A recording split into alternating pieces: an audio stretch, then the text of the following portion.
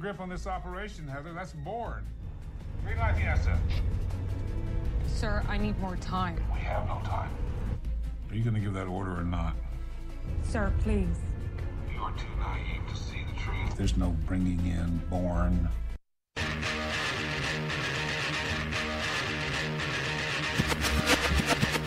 We will defend these police officers.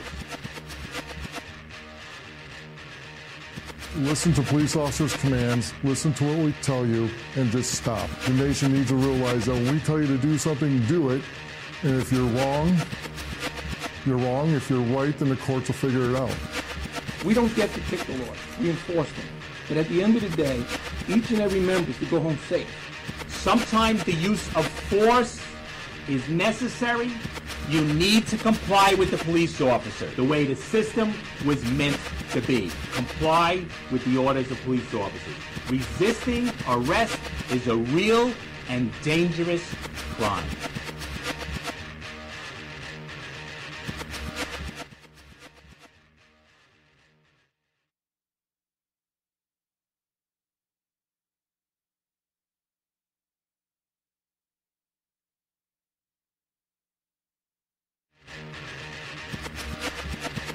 We will defend these police officers.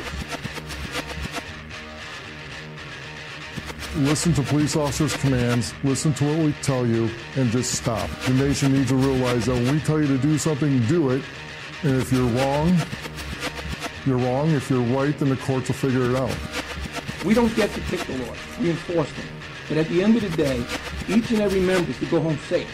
Sometimes alcohol can feel like a welcome. A coping strategy that can actually be harmful to people. Dr. Corey Newman. Dr. Newman, thanks for joining us. My pleasure. Glad to be here. When people are clinically depressed, they sometimes try to cope in ways that are not necessarily good for them. In your opinion, what's one of the most striking examples of a coping strategy that can actually be harmful to people who are depressed? Excellent question. As your question implies, not all coping strategies are created equal. Some coping strategies are healthier than others, and unfortunately, some coping strategies are downright harmful. One such harmful coping strategy is something called self-medication, which refers to a person's attempt to use alcohol, street drugs, or inappropriate controlled substances, such as painkillers, in order to feel better temporarily. Dr. Newman, can you spell out some of the hazards of engaging in self-medication? What can happen to people who engage in this faulty coping strategy? Let's look at alcohol use for starters. It's well known in our society that people sometimes use alcohol to drown their sorrows, as the saying goes. Movies depict this all the time, and they often try to make it look pathetically funny, but really it's no laughing matter. Although alcohol can feel like a welcome anesthetic at first, it is actually a central nervous system depressant.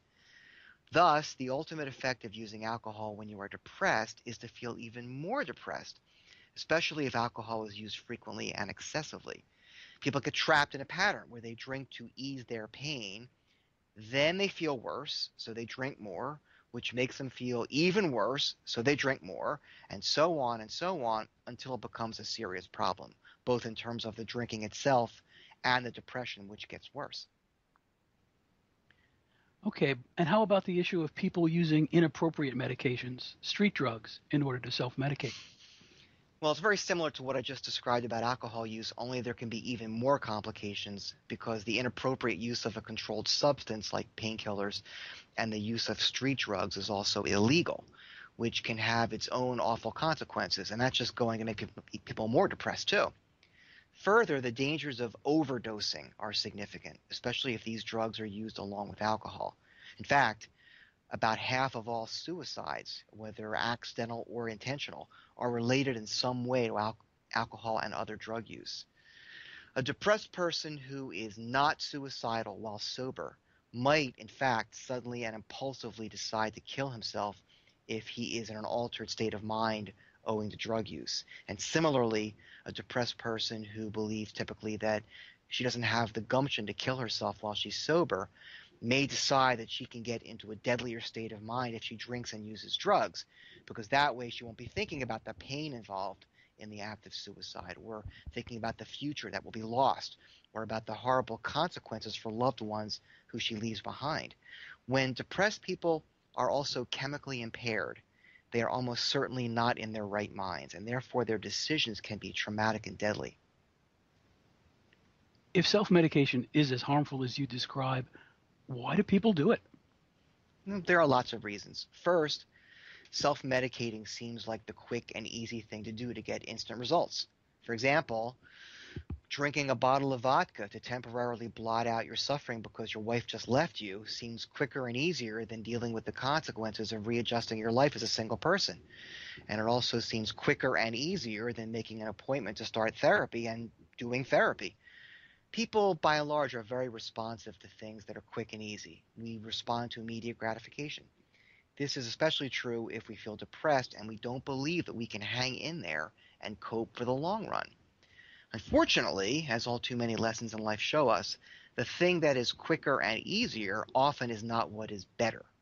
What is better would be to do everything possible to maintain a clear-headed state of mind so that you can make good, sensible decisions that will improve your life. What is better is to engage in healthy things, such as spending time with supportive friends and family, exercising, engaging in work, school, hobbies, committing to an appropriate course of treatment, whether it's therapy or medications or both. Well, Dr. Newman, since you mentioned medication as a treatment option, let me ask you this. How is taking prescribed medication for depression any different than engaging in self-medication? Aren't they both examples of using chemicals to feel better? Why is one method okay and the other not? I'm glad you brought that up, because all too many people have that same question, and it rarely gets discussed the way it should. So here goes. If a depressed person goes on a medication that is specifically prescribed for depression in the context of that particular person's medical condition and history, then that is not an example of self-medicating, because it is a well-targeted, individualized treatment that is supervised by a medical professional. Not only that, but most medication treatments for depression do not reduce the patient's functioning capacities the way that alcohol and street drugs can. To the contrary, the proper medications can greatly improve a depressed person's functioning so that they can live a more normal life and be more effective in meeting their obligations as students, employees, parents, partners, and so on. Contrast that scenario with getting wasted, self-medicating, where the depressed person misses school, misses work, drinks the family paycheck, fails to pick up the kids, gets pulled over by the police and charged with DUI, and winds up in an ER or county jail. Okay, but what about the cases where depressed people are on properly prescribed medications and they use alcohol and other drugs? What happens in those cases? It's often the case that when someone is on antidepressant medication, they are instructed by their physicians not to drink. And it goes without saying, not to use illicit drugs as well. Alcohol and other drugs, aside from their own potentially harmful effects, often interfere with the proper action of antidepressants. Therefore, if you think about it, it's somewhat self-defeating to take an antidepressant on the one hand and then to drink a depressant like alcohol on the other. I've encountered patients who told me that they were going to go off their antidepressant medication because they thought it wasn't working. My response, knowing that these people were also regular drinkers, was that they were getting rid of the wrong chemical. They should be going off the alcohol. And then they might have a chance to see what the antidepressant medication could really do without the interfering effects of the alcohol. So if the proper treatments are not quick and easy, how are people who are deeply depressed supposed to hang in there and do the better thing, which is to wait longer periods of time for more appropriate treatments to kick in? Fair question. There's no easy answer for this. The reality is that quick fixes for clinical depression are an illusion. Real improvement requires sustained changes in a full range of habits, such as thinking more constructively, getting the proper amount of sleep, eating healthy, exercising, doing meaningful activities, interacting with others, and, of course, adhering to proper treatment, such as cognitive behavioral therapy and perhaps antidepressant medications. Although this does take some time, the positive changes will be more solid, more stable, and more meaningful. That's the best medicine, so to speak, even though it does take some time. Thank you, Dr. Newman. Thank you. You've been listening to my conversation with Dr. Corey Newman. Nonpartisan Liberty for All. I apologize. We're having some trouble with my main microphone. Sorry, you're going to hear some shit. I'm trying to get this. I have multiple mics in the studio. Motherfucker. All right, let me play something real quick. And we'll be right back. I apologize, but for some reason, my main microphone is not working all of the sudden. Of course, it was fine on whatever the last show was, which was Thursday, and today it is not. So we're going to go to a clip, and when we come back, I'm going to try to get this straightened out. The only reason I'm having an issue with the microphone I'm on now is because I'm like, it's placed totally differently on a scissor arm, and I had to pull it from like around the side of the room, and I have to be near the computers, obviously, and the mixing board. So I'm sitting here trying to pull this over. I do have another microphone that's on a stand, and that one would be fine to use. However, for some reason, that one is not working as well. So let me play this clip. Either way, we'll be back on some microphone, and we'll be able to do the show. But it really frustrates me and kind of throws me off when my main microphone, for whatever reason, all of a sudden goes out, and then I'm panicking to get it to work. But we'll be back right after this. And thanks, everybody, for bearing with us here on Nonpartisan Liberty for All, nonpartisanlibertyforall.com. Hey, an alien! Yes, I've travelled across space to check on the progress of your species. Cool. Shall I take you to our leader? Your what?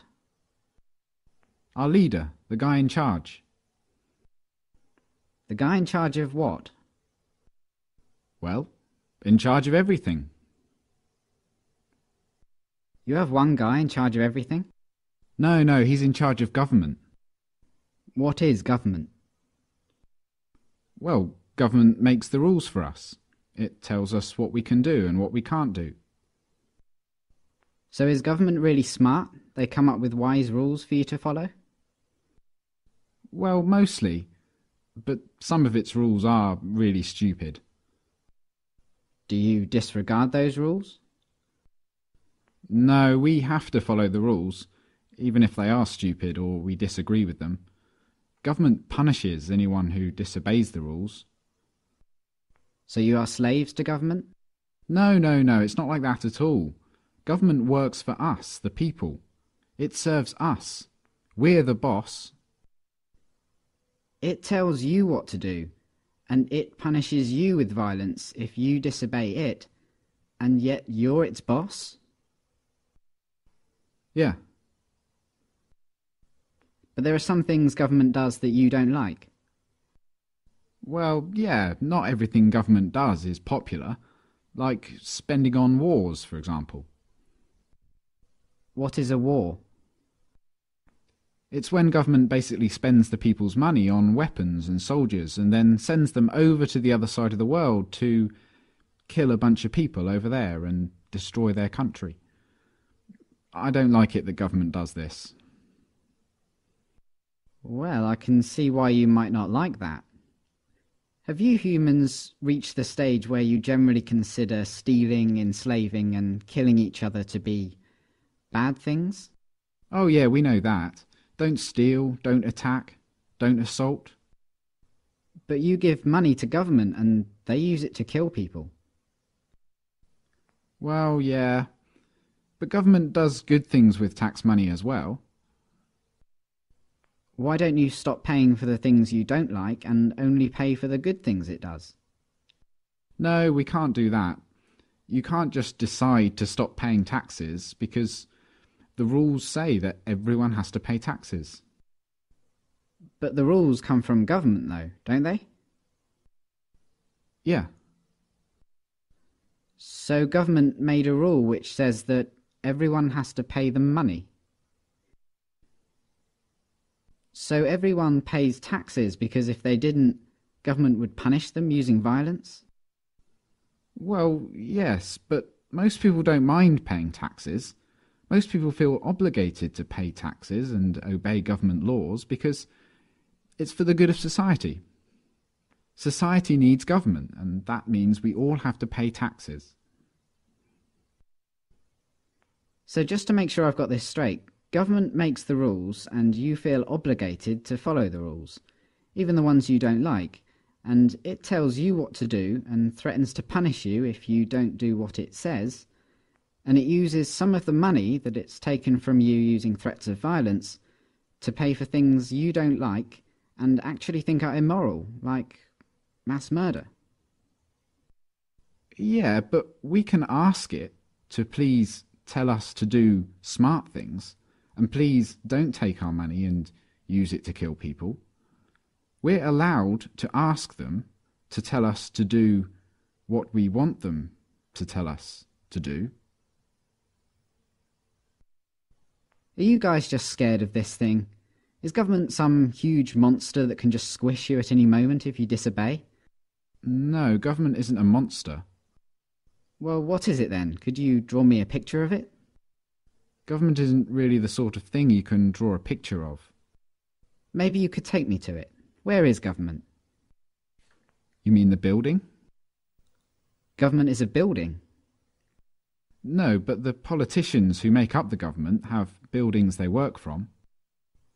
So government is a group of these politicians? Yeah. Okay, so what species are these politicians? Well, they're human. Like you? Yeah. So politicians are humans and they're government. You're a human, but you're not government. No. So it's the politicians, they're the ones that boss the rest of you around and make you do things you don't want to do and take your money using threats of violence. But even though you're all humans, you're not allowed to boss them around and take their money? No, they'd put us in a cage if we did that. But look, it's not like the politicians can just do whatever they want. Like, a politician can't just come up to me on the street and make me give him money. They can't do that. Politicians can only do things like that in their job, when they're working for government. Oh, so politicians aren't government, they just work for government? Yeah. Okay, so government isn't a monster, and it isn't a building, and it's not politicians, it's something else. And it employs politicians, who are just regular humans, who get to order everyone else around and take their money. How does a regular human become a politician? Well, that's the great thing about our government. It's a democracy, and that means that the people actually have the power, because we get to decide who among us get to be the politicians. We get to vote. And if a politician starts doing things we don't like, we can just replace him with someone else at the next election. So the people that get chosen to be politicians only get to boss people around and take their money for a short time, and then they go back to being regular humans? Exactly. That sounds like a powerful position to be in. But if you get to choose who does that, I assume that politicians are always the wisest, most honest, caring and respected people among you. Well, no, not really. I wouldn't say politicians are known for being honest, or wise, or caring. And they're certainly not the most respected people among us. Come to think of it, most politicians are lying, power-hungry crooks. The ones you chose? Yeah, they're always doing things we don't like. They use taxpayers' money to enrich themselves and their friends, and they never keep their promises to voters. They've been caught stealing and lying and taking bribes, and they mostly do what the big corporations want. Yeah, they're always doing stuff like that. They're completely corrupt. They're a bunch of lying crooks. But you said that most humans know that stealing and beating each other up and killing are wrong. And you said that you have the power because you can change who's in charge. So why don't you just replace the lying, thieving, murderous, crooked politicians with some regular people? Well, we don't try to elect lying crooks. It just always turns out that way. But we have to have a government because some humans are nasty and might kill or enslave or steal. Civilization just couldn't survive without government. Nonpartisan Liberty for All. Call in at 702-470-7664 or Skype in. Username Nonpartisan Liberty for All. Nonpartisan Liberty for All. So I apologize for all that. Totally my mistake. The mixer, which has two power buttons to turn on in the back, was not totally turned on. For some reason, one of the mics, probably because it's powered by the other side, was working, and I didn't know what the fuck was going on. So I apologize for that, and sorry that I had to waste all that time. Hopefully you got to listen to the clips that I played, and that you hopefully enjoyed them, but that wasn't my plan there. So hopefully you stayed with us as well. So thank you for tuning in to Nonpartisan Liberty for All. I'm your host, Dave Bourne, and it is September 6, 2016, and we're coming to you live from Las Vegas. Again, thank you for staying with us and tuning in to Nonpartisan Liberty for All. We're on weeknights, Tuesday through Thursday, usually at 7 o'clock Pacific, 10 o'clock Eastern, and you can listen live on Spreaker.com and NonpartisanLibertyForAll.com, and to the archives immediately following the show on Spreaker, YouTube, Twitter, Tumblr, SoundCloud, Stitcher, and iTunes. On Nonpartisan Liberty for All, we promote self-ownership and the ideas of true freedom and liberty, meaning being able to do whatever you want as long as you respect the freedom of others and don't directly interfere with their freedom, exposing government for what it is, a mafia based on extortion that rules without consent by threat of force and violence. And, of course, we're always happy to hear from you.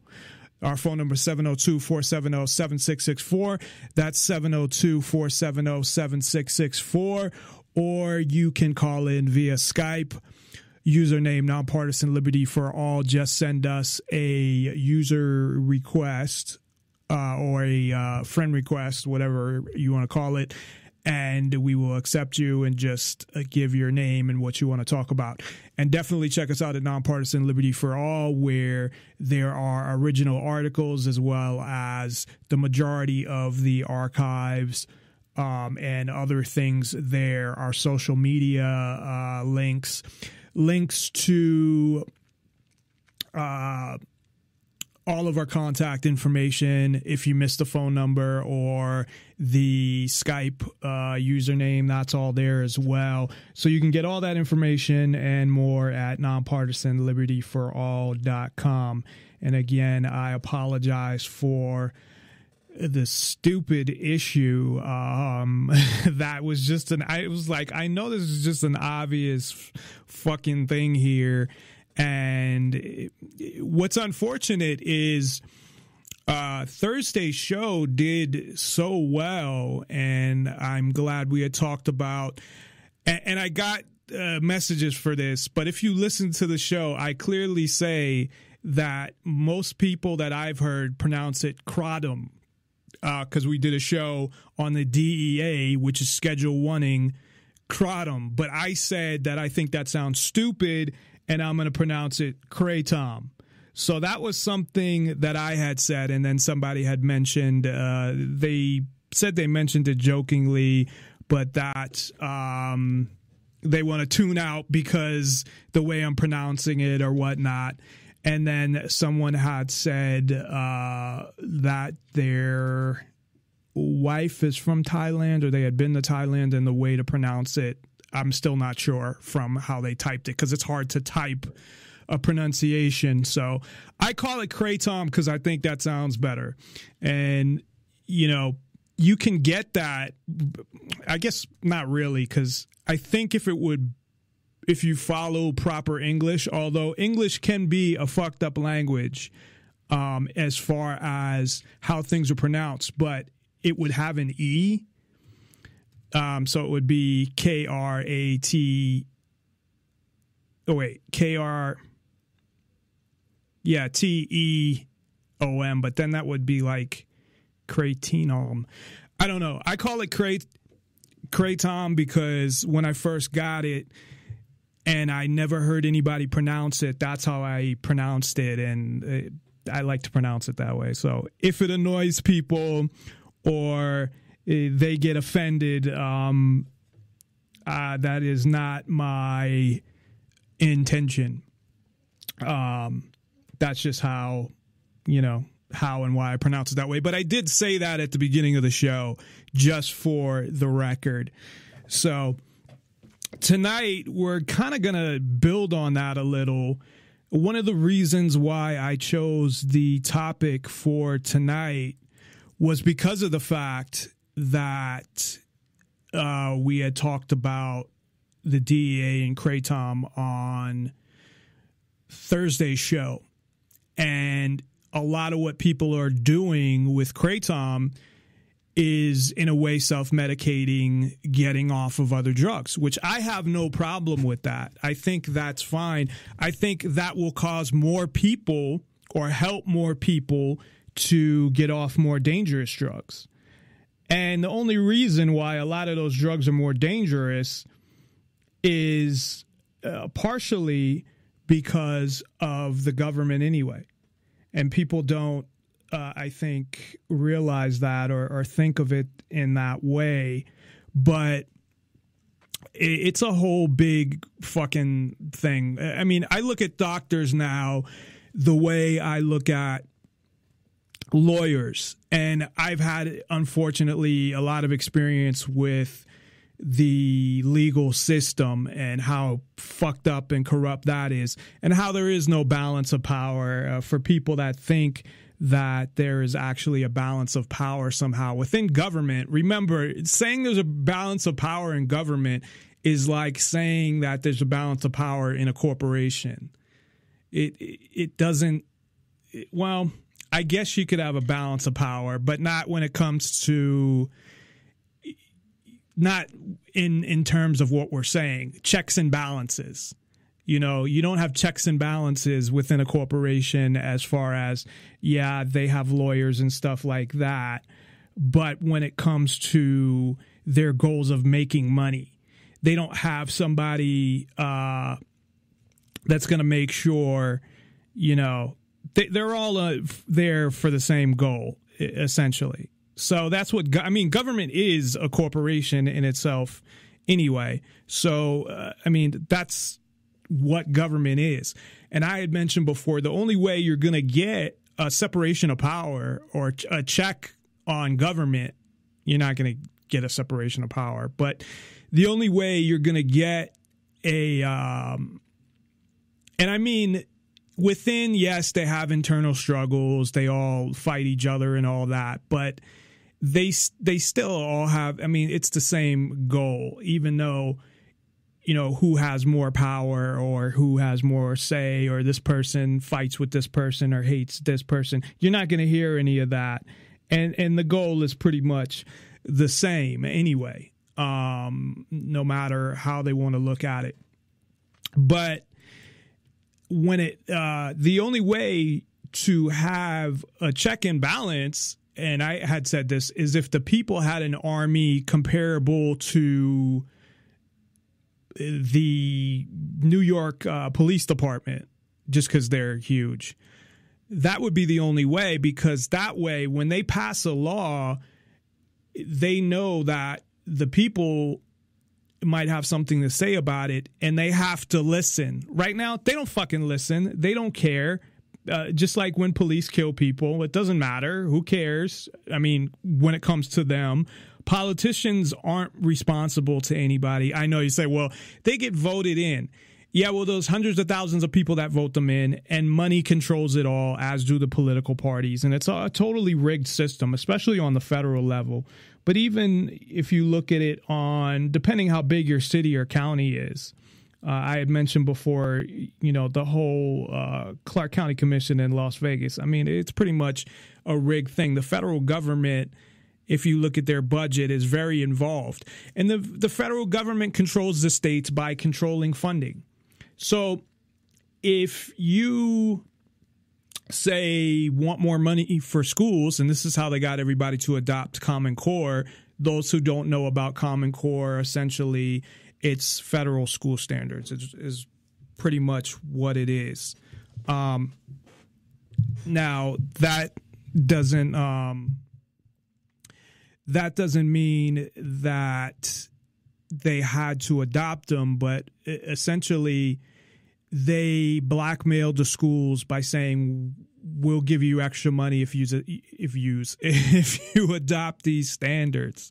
So they do it with everything. So they control, I mean, that's one way they control the states, but that's a major way. I mean, they also get involved in elections of governors and all of this. The political parties get involved, and they have money coming in from other states. It's not like all the money when it comes to a governor's race or state assembly or state whatever you have in your state. Some states have state senates and state representatives. Some have state assemblies and state senates. So depending on what you have and what state it is, and they may get involved in those too. It just so happens in Nevada, the biggest county in the state, which is probably like 70% of the population, at least 60, is Clark County, and they're heavily involved in that. And of course, Clark County produces a lot of money. Well, they don't produce shit, but the casinos produce a lot of money. And of course, from that money, there's taxes that the Clark County Commission collects. I'm sorry, I'm trying to adjust my mic here because earlier when I was fucking around, I messed up my levels on my actual mic. I don't think that volume thing matters, just my gain. So see, this is my gain turned way up, and this is, I don't really use the gain on the mic. I think I just had it in the middle. But anyway, want to make sure that sound is nice and clear for everybody. So I was going to talk about a couple messages I got on one of my Facebook pages that I barely have any likes. It was very weird. But being that we're at a challenge for time now because of the issues in the beginning, I'm going to get right into it. So tonight we'll be talking all about self-medication or self-medicating, meaning you using whatever you feel is appropriate to deal with whatever issue you're having, as opposed to going to a doctor, which they're controlled by the government as well. And how are they controlled? Well, they're heavily regulated, especially now when it comes to prescriptions and things like that. Also, at this point, all of their data is actually put into a database. So when Obamacare passed, the part that I read, and which is impossible to read, and I'll tell you why, because everything not everything, but the majority of things are to be determined later by the Secretary of Health and Human Services. So you don't know, and you have to go find all these addendums and things like that. And I couldn't find them. So I read the original bill, which was like 1,100 pages, and I didn't read every single page. What I did was kind of scan through some stuff and read the things that I was concerned about, mostly that had to do with how the government would track people, medical records, anything to do with mandates of other things. So there's a couple things there that allow the government in the bill. Essentially, it allows the government to look at things like outcomes. So even though they would take your records anyway, just like they spy on everybody and store their records, even though they would do that anyway, they actually gave themselves the permission. You like that they give themselves permission in the bill to do this. And I don't even know how to really get into a explanation of that, except for the fact that it just, the way government works sickens me. But they put in there that they would check, outcomes, and all data had to be, they had to set up all the records electronically and all of that stuff. And my doctor had told me initially they had to do it if they wanted to accept Medicare. But then I found out that no, essentially every doctor has to have electronic records.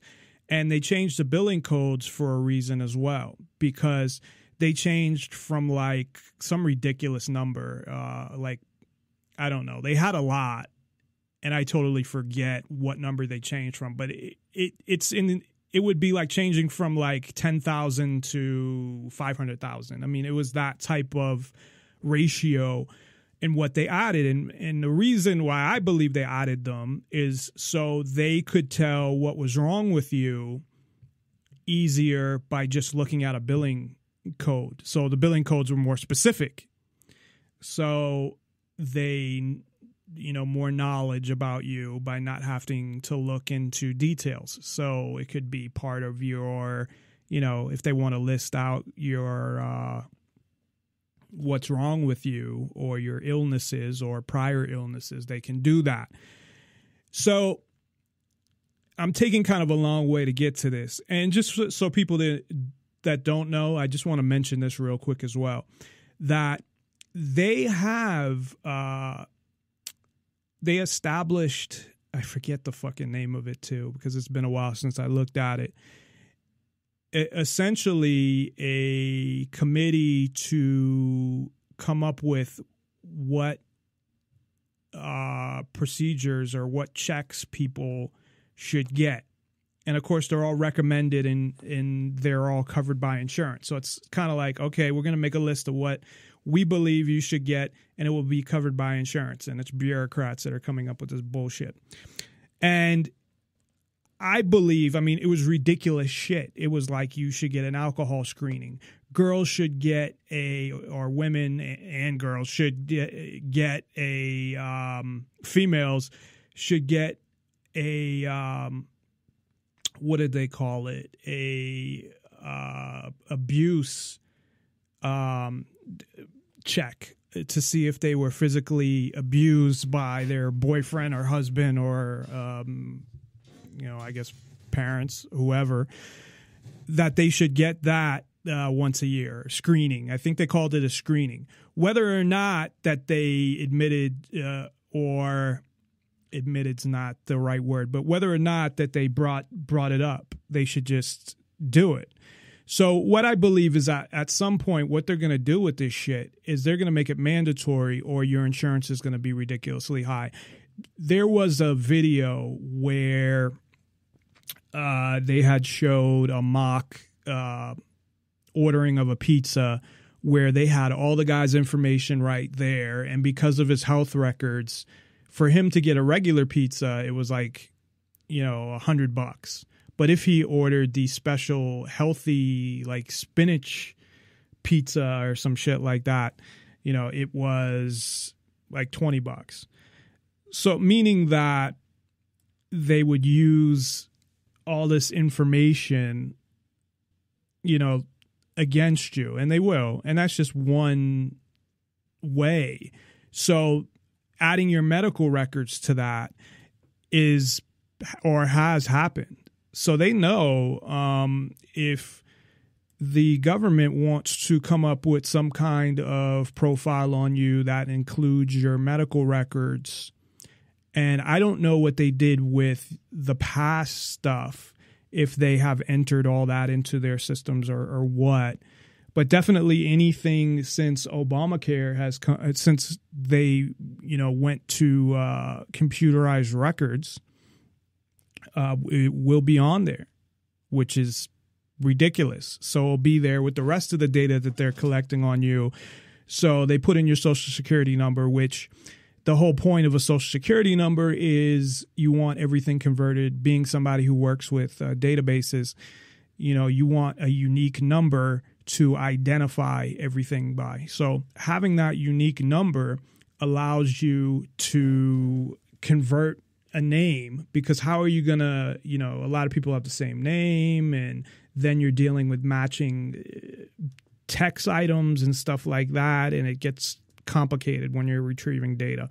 But if you have something that is based on a number and everything is attached to something like a social security number, you just type in the social security number and there you go. And you have everything, as opposed to, you know, trying to match records and pull all these records and link them. Because if you can link everything by a unique number, then you're good. So getting to the whole self-medication thing, that was one of the things that people were doing with Kratom in a way. Is one of the uses, and that people are still doing, is it's good, or it's very helpful in getting off drugs like heroin or painkillers or any opium related drugs. And they don't like that. And we talked about this all on Thursday, because obviously it takes you out of their little circle of control. Well, not little, because it's big, but of control, and having to go, because this is what they do now. And this is what's really fucked up, because they essentially do the same thing, but it's worse, because they give you things like Subutex or derivatives of or morphine or whatever for heroin. Basically opium related drugs that aren't all natural and are worse than Kratom, but they'll essentially do the same thing, but you'll have to most likely pay money. Maybe, depending on your insurance plan, it may be free, or if you're on some government assistance or something like that, it may be free. But why do the same? What is wrong with just doing it yourself? And they want everything under the guidance of a doctor who essentially, you know, doctors, do they even really give a fuck anyway? They're governed by rules of the government. A lot of doctors even got out of medicine because of Obamacare, and there was a whole bunch of bureaucracy behind that as well, that I didn't get into finding all those addendums, but I know from other people and, you know, from listening to or reading articles breaking some of that stuff down.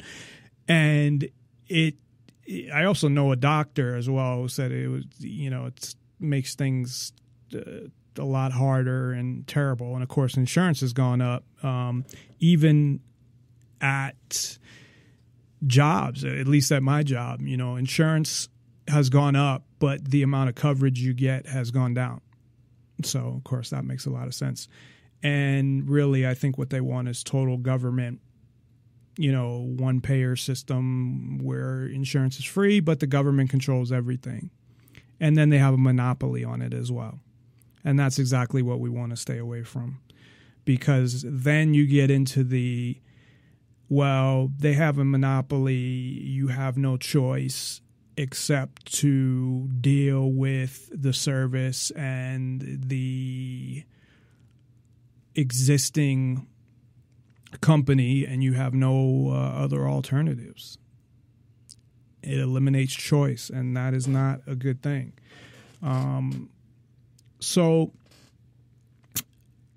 Essentially, the definition of self-medication is the use of medicine without medical supervision to treat one's own ailment. Now, I'm not saying that this is good in every situation. I'm not telling people don't go to the doctor, just go and do your own thing. I'm not saying anything about that. It depends on the situation, of course. People can do damage by doing that. However, again, I mean, after Obamacare, now nurse practitioners who didn't go to medical school can do all the same things a doctor can do. When it comes to mental health, and we'll get into this, there's not a lot of stuff, especially if you go to your regular doctor, but even the psychiatrist, I mean, it's trial and error. And I know because I have somebody, a mental illness in the family, and they don't know what's going to work. They don't know if something's going to work. So when it comes to something like that, and I'm not saying if you have a serious mental illness to go out and try to find something that's going to help you. But what I'm saying is the doctors, they're not as knowledgeable on mental issues as you might think that they are. And these are plus you constantly hear things changed all the time, and it depends on, a lot of things are just bullshit, because you'll have this study, and then a new study will come out that will supposedly contradict this study, and a lot of that is just, studies are done, and I've mentioned this, based on the people doing them always have an agenda usually, and they have a paradigm, they have a I think, hypothesis that they think this is what's going to happen, and if you looked ever before at what they do with medication, how they test medication and its effectiveness, and it doesn't sound too, especially I'm talking more with like stuff that has to do with mental illness. It doesn't sound too comforting, to be honest. But there's a lot they just don't know. Now, I'm not saying that I know, because I don't, but I do know that there's a lot that doctors just don't know. They have a lot of patients. They don't give a fuck. They're tired that day. I don't know. I mean, it's essentially like, okay, I have this, and they give you some medication. I mean, a lot of doctors are medication based. There are good doctors out there that care about what's wrong with you and want to help. And there's different things that are obvious compared to things that are hard to figure out. So, like if you have a broken bone, it's pretty obvious. You do an x-ray, you see that the bone is broken, and there you go. If you have pain coming from a certain area, you don't know why a lot of the times, if it's, say stomach pain and the type of pain, and that's the only pain you have, and sometimes you have it and sometimes you don't, or you have pain in wherever. There's certain areas that, they have to do all these tests, and they have to do this and that, and they're really just interpreting those results. But when it comes to medication, most doctors didn't invent medication, nor are they experts on it. I mean, they know more than the average person, but think about it. Doctors go to medical school. I'm sure they learn about medication, but most of what they're learning is based on other people's experience and knowledge. And then you have the pharmaceutical companies that try to push different medications to the doctors to use. So they'll say, hey, if you buy all this stuff from us, whatever, we'll give you, and that's of course illegal, but they, push for doctors to prescribe certain medication for certain things because there's a lot of medications for different things, especially when you're talking about mental things. And pretty much that's what I'm talking more about, when it comes to anything mental, whether it's stress or anxiety or depression, that and pain. Because pain a lot of the times, unless it's from something that they can specifically identify. And so I'm talking more of, I guess, unknown pain, meaning they don't know what the fucking cause is. So when it comes to stuff like that, that's what I'm talking more about. And the other thing is, of course, that you have the right to self-medicate if that's what you want to do. And I can understand more and more people wanting to do that. For one,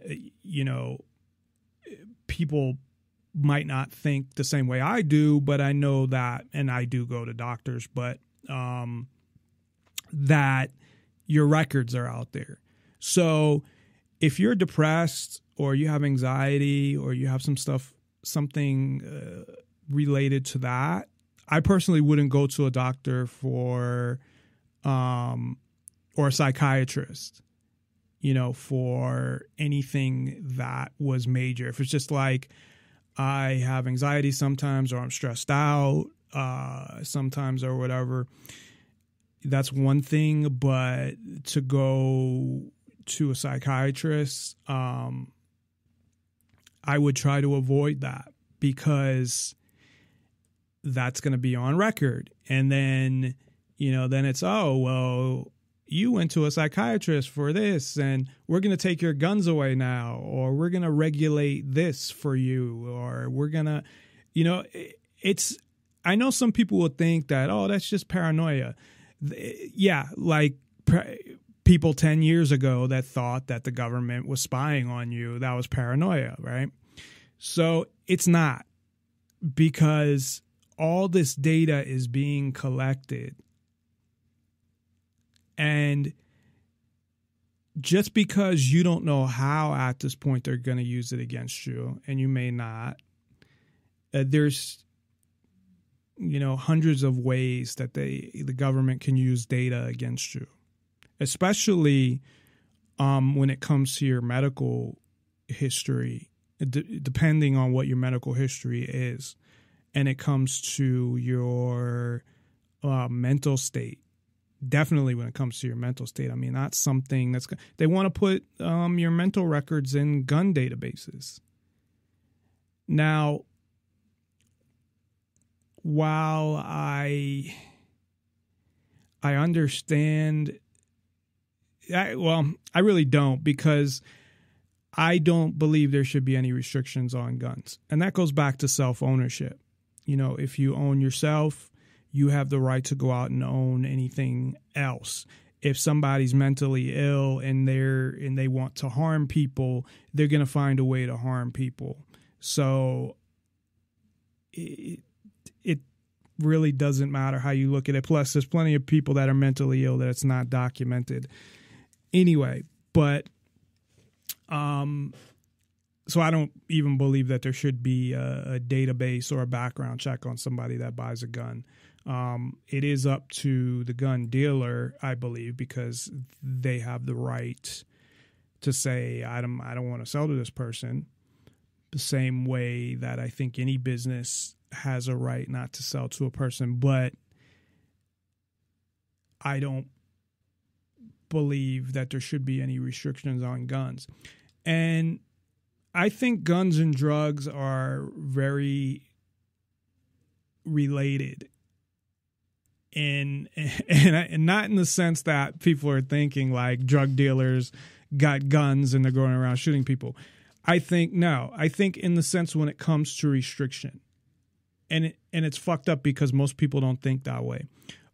Most people, or at least what they want you to think, at least party wise, you know, a lot of people that support guns don't support drugs and vice versa. And it's really similar in the sense that, and I know that people can just come out and say, well, drugs, you know, when people do drugs, they're killing themselves and they're not killing other people. I know there's all these arguments as to why, but the main thing of being able to possess something and having the right to possess that is the issue. And being able to possess a gun or drugs, or to be able to consume drugs or use a gun, I think they're both huge issues of freedom and self-ownership. Because if you own yourself, you are responsible for your own defense and protection, I believe. This fucking government bullshit that the police don't protect you. The police don't have an obligation to protect you legally. There's a Supreme Court decision.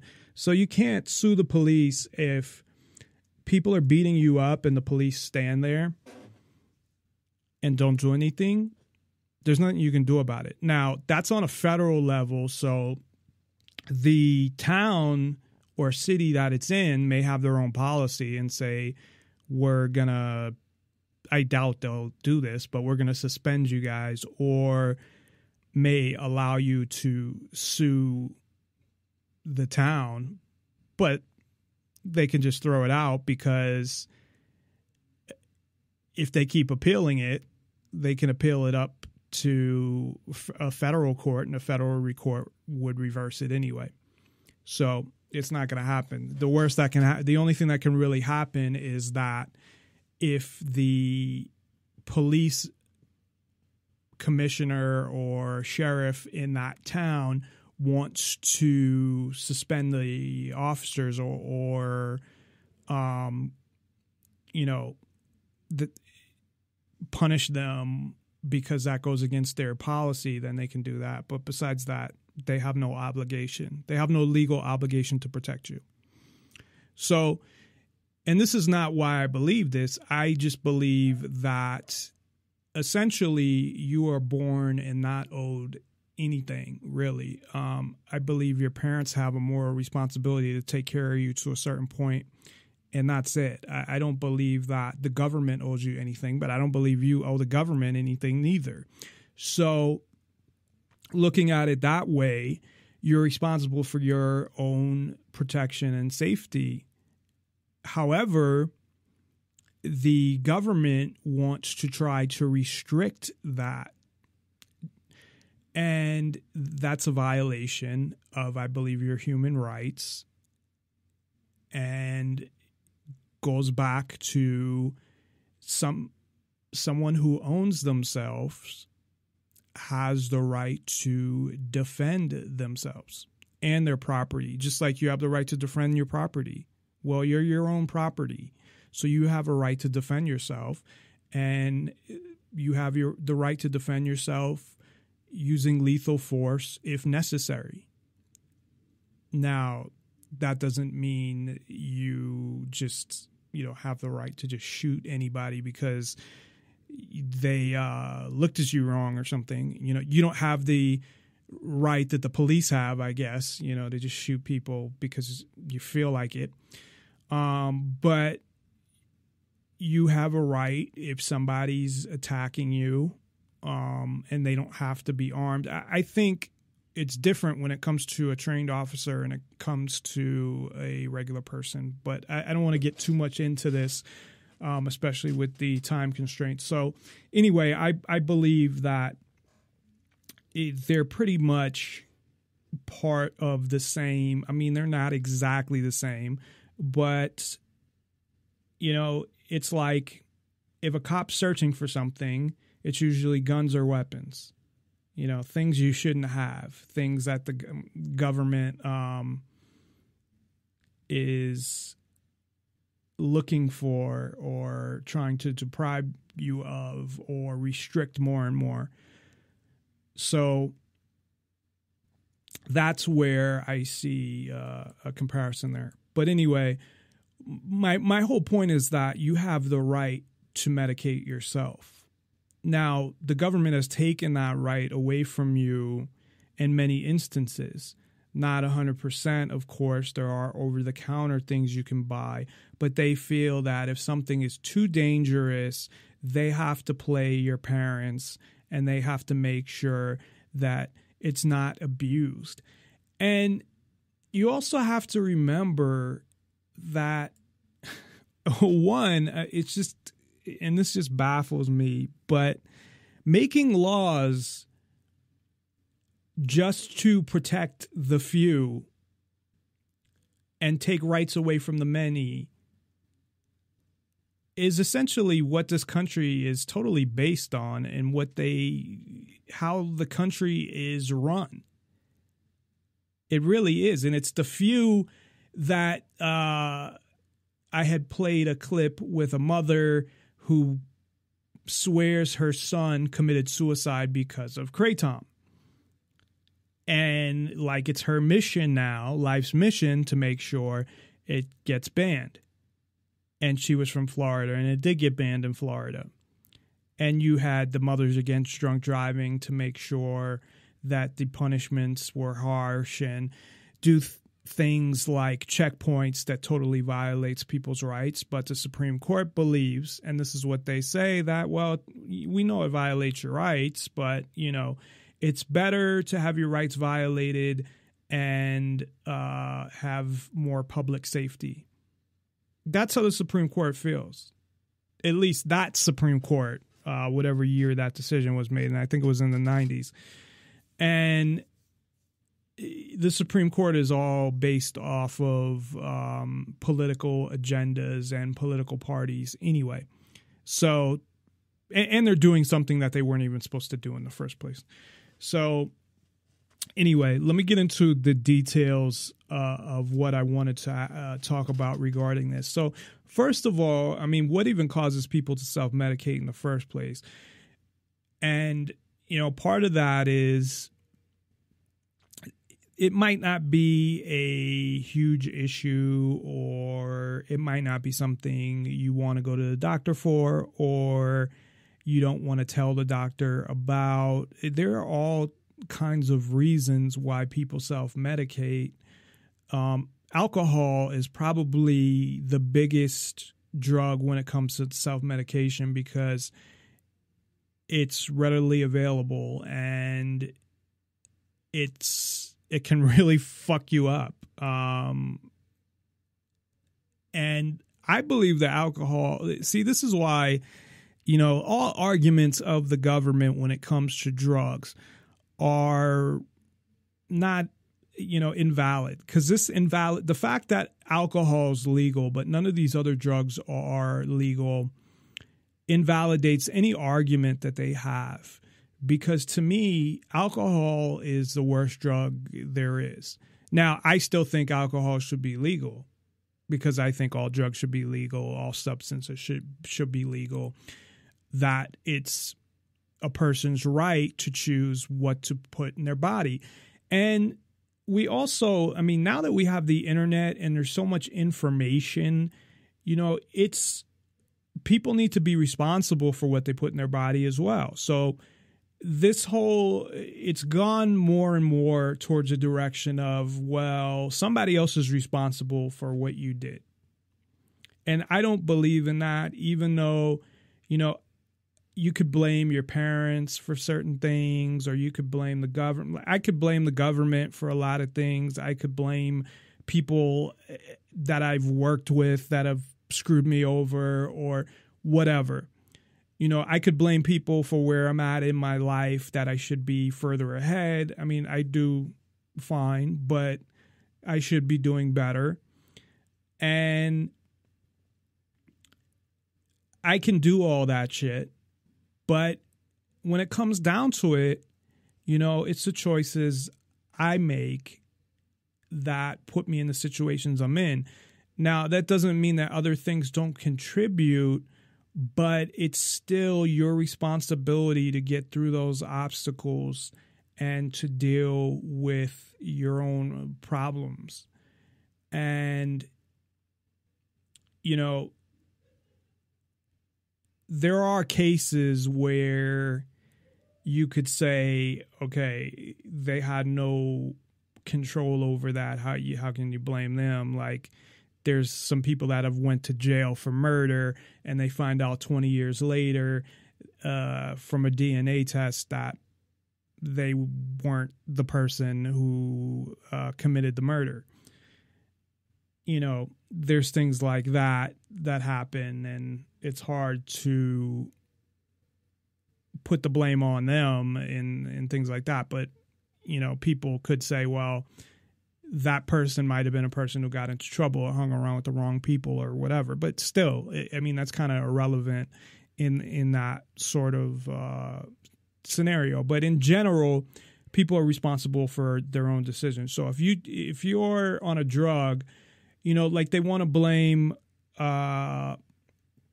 doctors, and this is an area where I will defend doctors, but they want to blame doctors for giving out, you know, too much painkillers. I blame doctors for not giving out enough, and I'll tell you why. Because you have people turning to heroin. People think of this the wrong way, and I've done shows on this, and this is the same thing that we talked about when we talked about Kratom, or Kratom for those who don't like me saying Kratom. But this is the same issue and this is what's going to fucking happen with Kratom, is people that are using Kratom right now, regardless of what they're using it for. So some people are just going to not use it and not replace it with anything else. They're just going to be like, fuck. Or they'll, you know, try to get it illegally. But I don't know, when a drug goes from being legal to illegal, how the market is going to react to that. So meaning, are people going to, especially something that you have to import. So there's going to be a whole bunch of it that's already been imported, sitting around. So will that end up hitting the streets or not? I don't know. Will drug dealers even see a market for that? You know, who knows if it's going to be available at all, or if people are going to start trying to grow it on their own, and who knows. But let's say, for the purposes of what we're talking about, it's gone. You can't get it, period.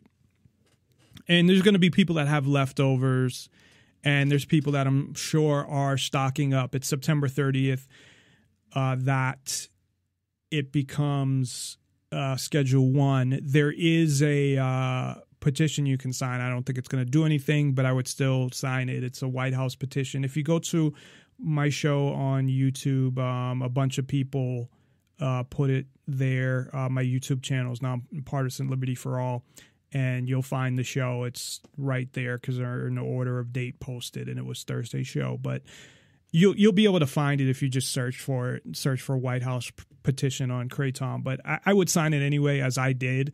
But I don't think it's going to do anything, to be honest. But this 30-day notice thing is it's insane. I mean, it really shows.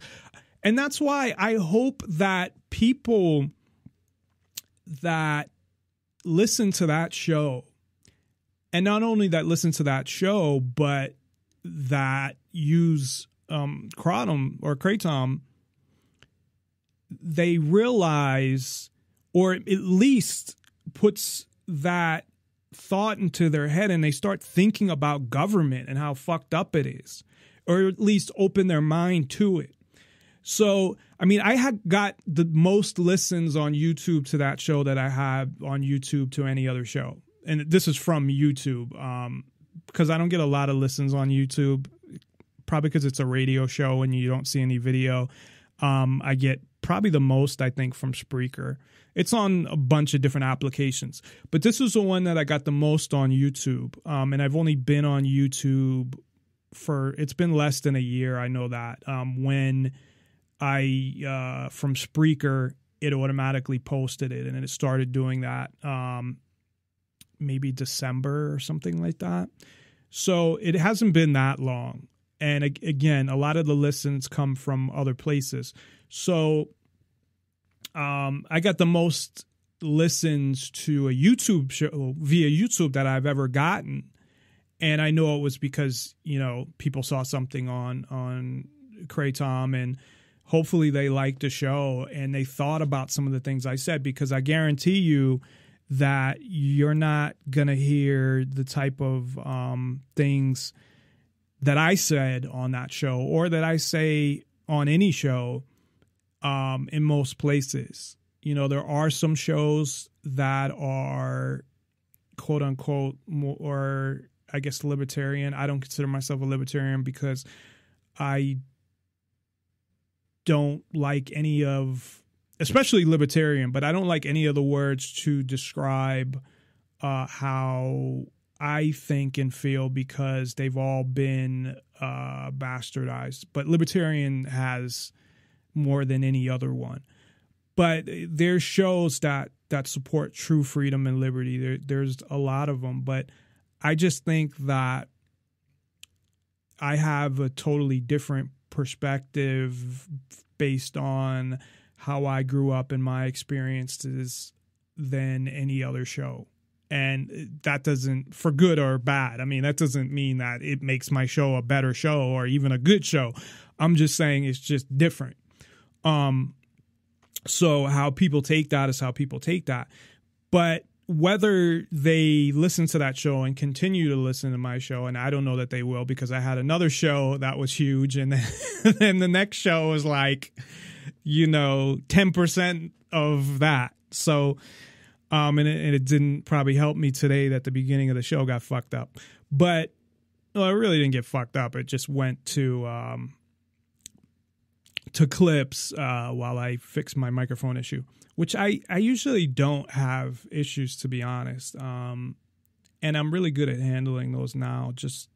I've been doing this show for over 2 years. So the longer radio is the type of thing that the more experience you get, the better you get at it, as opposed to reading and preparing, not reading and preparing for the show, but to be a radio host. Like, there's things that no matter how much talent you have and how much you read about being a radio host, you're not going to learn unless you actually do it, is what I mean.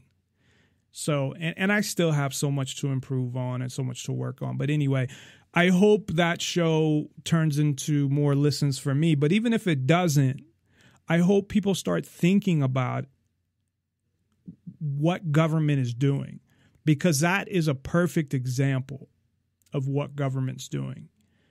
And that's why I wanted to do this show as well, so I could refer to that also when it comes to self-medicating. So I was saying what would happen with Kratom if it goes away. And I think I mentioned this on the show there as well. But we'll say, for the purposes of this discussion, that say it doesn't exist anymore, that it totally, you can't get it anywhere. That's not going to be the case, because, like I said, people can stock up and stuff like that. But I don't know if it will become something that drug dealers sell or something like that. But anyway, so people will go back to, might end up doing heroin, may try to get painkillers, who knows?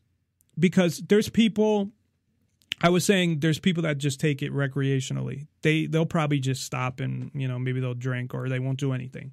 Then there's people that take it for pain and that they need something for pain. And there's people that took it or used it to get off of something else, and they're still using it to get off of whatever they were trying to get off of, some type of opiate. And what are they going to do? Those two sections of people are going to go to things like heroin and painkillers. And that's what I was saying with painkillers. Although I don't think that painkillers are that bad. I think that Kratom is a lot better. But I think painkillers are bad. And this is what I was saying about the doctors, that they should be prescribing more, because they're talking about all these heroin epidemics, and heroin is definitely worse. But another reason that heroin is worse is because you're getting it from people in the street chemists, if you will. You're getting it. You don't know what the fuck you're getting. You can't trust who you're getting it from. Maybe you can if you've known them for a while, but they might not know, they're getting it from somebody who's getting it from somebody else. I mean, it goes through so many pathways to get to the actual person that sells it on a street. So if you're somebody who's consuming it, not somebody who's selling it and buying, kilos and pounds, but if you're somebody who's consuming it, you don't know what the fuck you're getting, because by the time it gets to you, it's gone through like 7, 8, 9 people, at least. So at least with painkillers, you know what you're getting, and it's safe to a point. I mean, of course, that's up to you. I mean, if you take too many, you pretty much know when you're taking too many. So the only issue I see with painkillers, to be honest with you, now when you get up into the like 80 milligram Oxycontins, that's a whole nother issue. Although, of course, I think those should be legal. And if that's what you need, I think there's maybe some people are in that type of pain that need those, or you just do it recreationally, but that's getting kind of high up there. But still, I mean, your tolerance may be that high, I guess. But the only issue with them, there's two issues. And really, these are issues with self-medicating on things that aren't readily available. And it's that the price, because it's going to fluctuate, and being that it's on the street, if you're buying them on the street and not getting them from a doctor, is what I'm saying, obviously the price is going to be higher because there's risk associated with it and all these other things. And then there's the illegalities of it, that you could end up, going to jail. Besides that, I really don't see an issue with painkillers even being that bad. The bad part, and I talked about this, is the acetaminophen is worse for you, which is legal over the counter, than hydrocodone or oxycodone, as far as I'm concerned. Because the problem for people that are addicted to it is not being able to get it, or having to pay all this money to buy it on the street. And that's with any drug. The only thing is, with those, when you buy them on the street, as long as you can identify them, which I know if you go through like on the internet, it's easy to identify what pills are, luckily. And they're so strict about it, to identify them, to make sure your prescription bottle matches what's in the bottle and all of that, that it has specific markings. I suppose people could try to, fake that, but it'd be pretty hard. But with anything else, the other issue is you don't know what you're getting. If you're getting heroin, and I've never done heroin, and like I said, I've never done any drugs besides I tried marijuana and, prescription drugs. But it would be hard for me to do. I mean, I was never in that stuff anyway, but it would be very unlikely that I would touch any of that stuff just based on the fact that you don't know what you're getting. People cut it. There's instances of people cutting heroin with fentanyl, which I guess they're having an issue in Canada with fentanyl, and people ODing because they, when somebody ODs, it become more popular. So their stuff, people automatically want to buy from them because they think their stuff is pure or better or gets you higher or something. As I've been watching a lot of drug shows, there was this whole thing on Nat Geo on all these different drugs that happen to be on Netflix. Actually, it's Drugs Inc. And a lot of it is bullshit, meaning the way they portray the people and the way they portray the drugs, how bad they are and all of this shit. But, I mean, you learn a lot about the drugs and what's going on to an extent. Again, it's a lot of bullshit because it should all be legal, and they don't sit there and bring up any of those points about the fact that you have a heroin epidemic. So they say there's a heroin epidemic because of painkillers, but then they don't say, well, if painkillers were just legal, then there it goes. And like I said, before 1914, everything was just on the shelf. And that's what I'm worried about.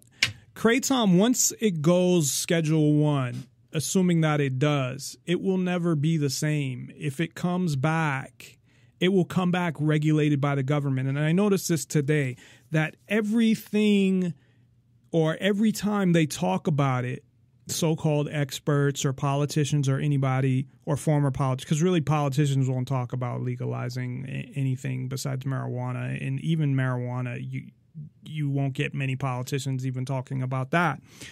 So every time they talk about it, they talk about and regulate it. And that's what bothers me more than anything, because I don't want the and regulated.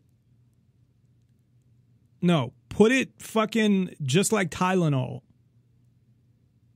If you want to have somebody inspect it to make sure that it is what they say it is, if you want it to go through the FDA, although ultimately I think there should be independent certification places that check drugs, and then there's competition and companies can choose who they want, or they can have all of them or whatever. But that's in a totally free society and free market society. But I have no problem with the FDA, checking something to make sure it is what they're saying it is.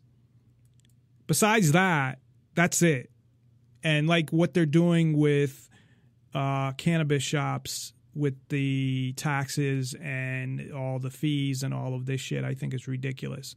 There shouldn't be any, it should be on the shelf at fucking supermarkets. If alcohol is on the shelf at supermarkets, then so should cannabis and every other fucking drug. I'm sorry. So, and that brings us back to self-medicating. So there may be people, it's like if you have a stressful day, are you going to go to the doctor? Some people may go have a drink. Maybe there's some people that do illegal drugs. Well, I know there's a lot of people that will smoke a joint after work, maybe to relax them. Maybe they self-medicate. I actually know people that self-medicate for pain using cannabis because that's what works. And if it's not broke, why fix it? So if you found something that works for you, especially with things like I said, like mental stuff, and that's what we're talking about, and unidentifiable pain. And most doctors, unless you go to pain management, and even then, if you have unidentifiable pain, meaning they can't somehow show something to back it up. Like I have really bad stomach pains, and I have something for it's like you can get it over the counter too, but I have the prescription one. It gets rid of stomach acid. But I've had off and on really bad stomach pains. And, you know, if I went to the doctor and said, I have really bad stomach pains, the chances of me getting painkillers aren't very good. And I had an issue that they couldn't identify, a pain issue where they couldn't identify the cause. And it was very painful. And eventually I got something for it. But it took a long fucking time. And in all that time, I was sitting in pain. Almost to the point where the pain was so bad, I wanted to die. Now, I've never actually said that before on the show. And, you know, I wasn't going to do anything about that. But I mean, that's how bad the pain was at certain times. And they still, I remember the doctor just saying, well, we don't give those out. And then I had to go through this doctor and finally, you know, get to a pain doctor to get something to deal with that pain. So, and it's ridiculous. And it's all because of this fucking system. Because on one side, they're saying that, oh, we're going to lessen the punishments and the government regulation of drugs. But then on one side, they're doing just the opposite. You know, they're taking drugs like marijuana, and it's, you know, legal in 5 states now or 6 for recreational use, and it's medical marijuana in I don't know how many states, a lot. So, however, there's some restrictions I know in some states, and I think including Nevada, they might have changed this, but you can't get a gun if you have a medical marijuana license, which is insane. So that's why I would say don't even fucking get one. Just buy marijuana and fucking, you know, be careful and don't get caught. But you have all these people that I noticed that, you know, supposedly for freedom, telling people to get, you know, medical marijuana cards so they can get their other rights taken away, to go through the government, to actually comply with the government and go get a medical marijuana card and go by their rules and get their permission instead of just doing it. And if I smoked marijuana, I would never get a fucking medical marijuana card. I would just do it.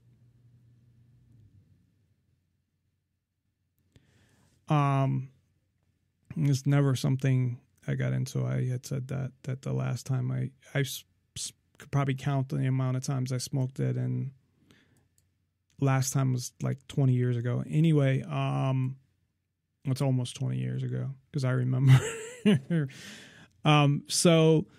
But people may choose to self-medicate pain or stress via marijuana or cannabis, which is the real marijuana is like the, I guess somebody said somehow that's racist because it's what the government called it, and it had to do with, I don't know if it was Native Americans or whatever, but cannabis is the proper name there. But if you look at like my example of having to go through all this shit just to get medication for pain, and if you can find something that you can get on your own and you don't have to deal with doctors and it deals with your issue and it resolves whether it's a pain issue, whether it's anxiety or stress or depression.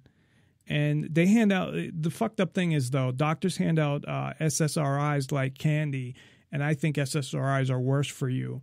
And they give this, not the same, but I think their withdrawal, I wouldn't say it's worse, but it's bad. Withdrawal from SSRIs. It's not like you don't get withdrawal from these things. And they're still experimenting with them. I mean, they're coming out with new ones fucking once a month. Some company will come out with one. So they have so many, and even the doctor, they don't know what one's going to work for you. They'll give you one and then, oh, this one doesn't work. So they'll give you another one. And, you know, like I said, I had somebody in the family with mental illness who's gone through so many drugs, and they worked for a little while, some of them, and then, oh, they changed this, and this doctor gave this one, but this doctor gave that one. And that's not something I think you should self-medicate for, but it is something, it shows how much they know about what they're doing. So if you find something on your own, why not, you know, self-medicate? Or if you have stress and what works for you is having a six-pack, what is wrong with that? Now, I think that people should be able to do that with any drug. However, you have a monopoly on prescriptions that doctors hold, and you have to, you feel like I felt like you're a drug addict, or you're something, like if you're in pain and trying to get something that will help you with your pain, that you're like not a criminal, but, you know, sort of. I mean, you have to sit there and ask for their permission and beg them to, you know, give you a prescription for something. So the government has given that power to them, but it really lies in the hands of the government, because the government regulates them and goes through all their records. And I have heard that they even limit the amount of patients that they can have that they prescribe painkillers to. I mean, that's how fucked up it's gotten. And it's not just painkillers, though. There are other, you know, Sudafed, you have to be 18 and they limit how much you get. I know that's because people are creating crystal meth with it. So fucking what? It's just control of every fucking thing. I have a couple clips that I'm going to play. I did get to play one of them, although I don't think I played the whole thing while we were having some issues. But I have a couple others. So I'm going to play those, and then we'll be back. And possibly I'll go a little longer because of the issues we had in the beginning. And I did actually get to take a nap when I got home from work, so I should be all right if I go a little longer. So I'll play these clips that have to deal with self-medicating, and we'll be back right after this. Nonpartisan Liberty for All, and check us out at nonpartisanlibertyforall.com. Hi, I'm Dr. Nikolai Lennox, and I want to talk about a slightly uncomfortable thing. Self-medication. So, what's self-medication mean? Well, it generally means when we're using a substance, like food, or shopping, or alcohol, or medication, to change our emotional state. Now, the problem with that is it's usually not the right tool for the job, and it has consequences that produce things we don't want, and that's why it becomes an issue. How many of us, after a difficult day think, well, I've had a pretty hard day. I'm a pretty good guy. I deserve to have a drink today. I deserve to have some ice cream. I deserve cookies. I deserve a burger because I haven't had a burger in a while. And it's not really a response to an internal appetite from your body saying, I need these specific nutrients, which is an interesting state. It's more of a thing about, I have an emotional thing I'm uncomfortable about, and I would like to take some substance to change or avoid that emotional state. And you know what I'm talking about, even though it's uncomfortable. What I'm telling you is this. And well, before he tells whatever he tells, the bottom line is, yes, that does happen, and that's a good example. It doesn't necessarily have to be actual drugs that you're taking. It could be food. It could be, I have done that before, got like McDonald's or something because, I was sad or whatever. And let me go get McDonald's and eat that. So it doesn't have to be drugs necessarily to self-medicate. It could be anything, anything you put in your body. I guess the only other thing would be food, food or drink. But what is wrong with that? Now, yes, in a perfect world, nobody needs anything. Everybody is mentally fine all the time, and everybody's happy and whatever. But it doesn't work that way. People have stress, people have anxiety, people get sad, people get depressed, and people have pain. And sometimes it's emotional pain, and sometimes it's physical pain, and sometimes it's physical pain caused by emotional pain or some kind of mental thing. Can literally, it happens all the time. It can cause physical pain, and that's the cause of it. And that's what I mean when I'm talking about pain, unexplained pain. It doesn't have to be pain that's caused mentally, but a lot of times it can be. And while it might not be the best way to deal with some of these things, if that's what you believe is best for you, if that's what gets you by, then I don't think there's anything wrong with it. It's your life, it's your body, and you have the right to do what you want with it. When it comes down to it, it's not them that's going to lose their job or them that's going to fuck up a relationship or whatever might happen as a result of you not dealing with that issue. So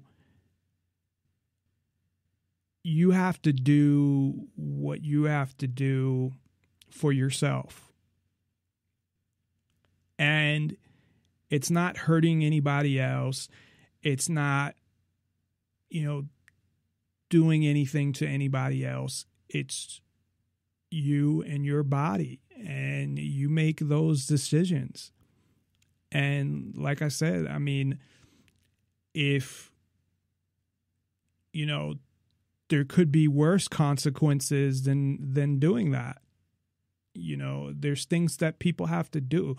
There's people that have, I personally don't have kids, but, even dealing with that and then making sure you have to be there for your kids for whatever. And to be able to get by. And I'm not talking about, makes it sound like, say, alcohol and, oh, I got to go get drunk to go to my kid's thing or something like that. That's not what I mean.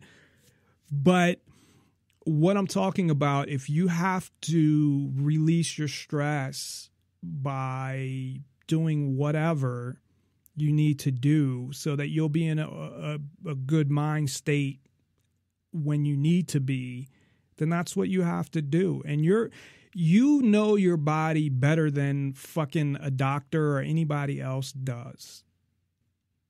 And really, despite what people say, you know what's best for you. And people are going to say, no, people don't know what's best for them. They do destructive things. And they do. And maybe they need to do some self-destructive things sometimes, or they'll do something worse. You don't know. But when it comes down to it, a lot of these doctors haven't been in the same situation or dealt with the same things. And no one's dealt with the exact same thing that you have, no matter how similar it is. Only you know what's going on with you. So we'll listen to the rest of what he says, but I remember from listening to it earlier, it's not in the vein that I would support, if my memory is correct. That behavior has consequences. We all know it to be true. You know that if you overeat a certain kind of food that isn't designed to be overeaten, or if you overdrink a certain substance that isn't designed to be consumed in large quantities, you're going to have physical and emotional consequences from it. So what I offer you is that sometimes when we have different symptoms that we're complaining about, maybe we have a neck pain, maybe we have digestive distress, maybe we have headaches, maybe we have... And I also want to mention that along with, there is more than just food and quote unquote drugs, although some things that are classified as drugs are just fucking plants. So they're the same things. But I was going to say there's herbal substances, there's natural remedies like kratom, like cannabis, even though the government, doesn't approve those in most cases. But there's those as well. And there's things like meditation or, other things you can do, activities and exercise. And there's all that stuff that you can do that's probably better for you as well. But again, not everybody, people are not perfect. And the best thing would be, go running and do some exercises or meditate or do something like that, as opposed to go eat something or go get a buzz or go, whatever.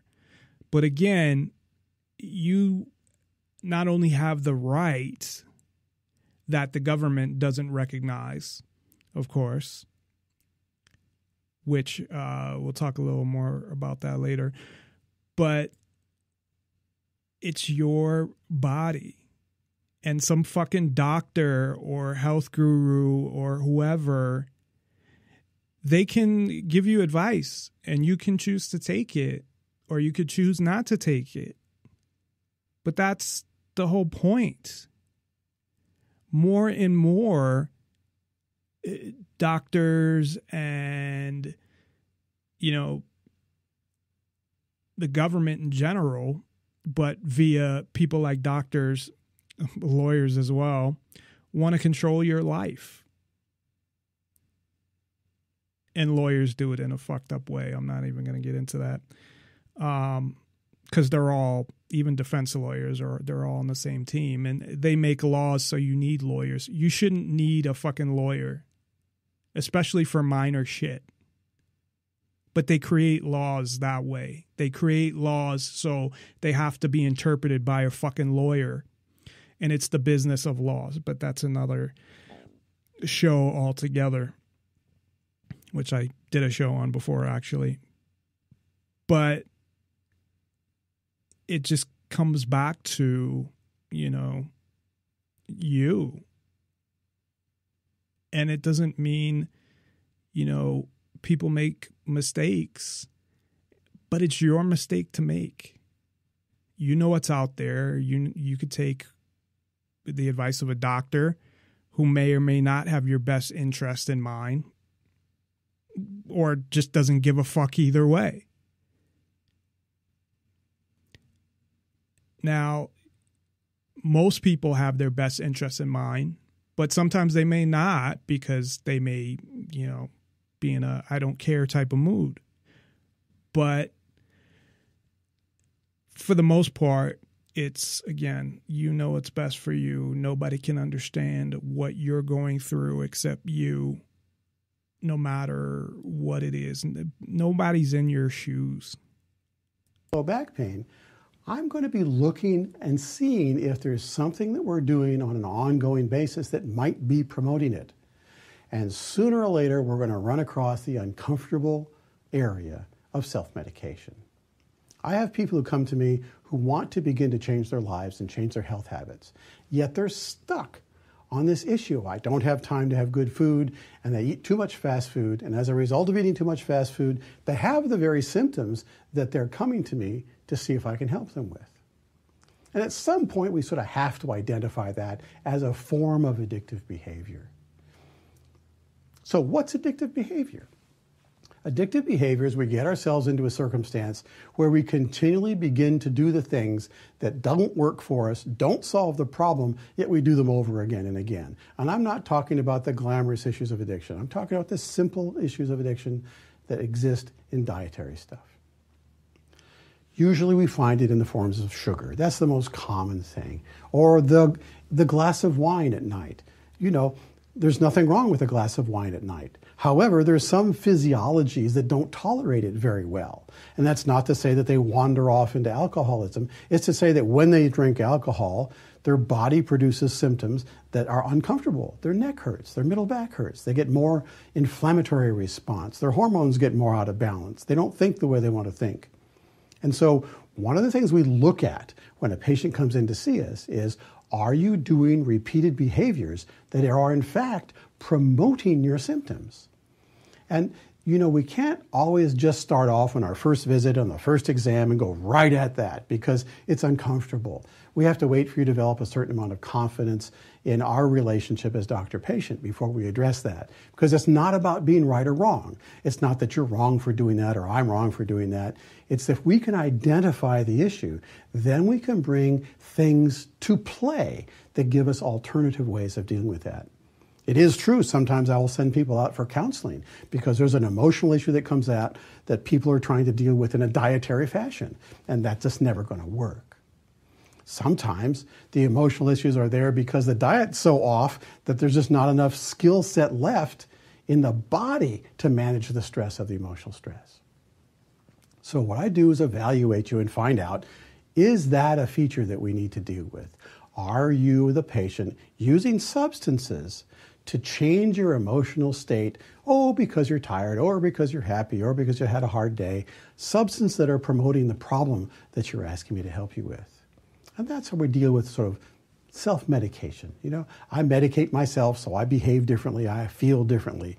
And that's not really the substance that food is designed to be. Food is designed to give us nutrition. It's not designed to change our emotional state. So I hope this isn't too uncomfortable.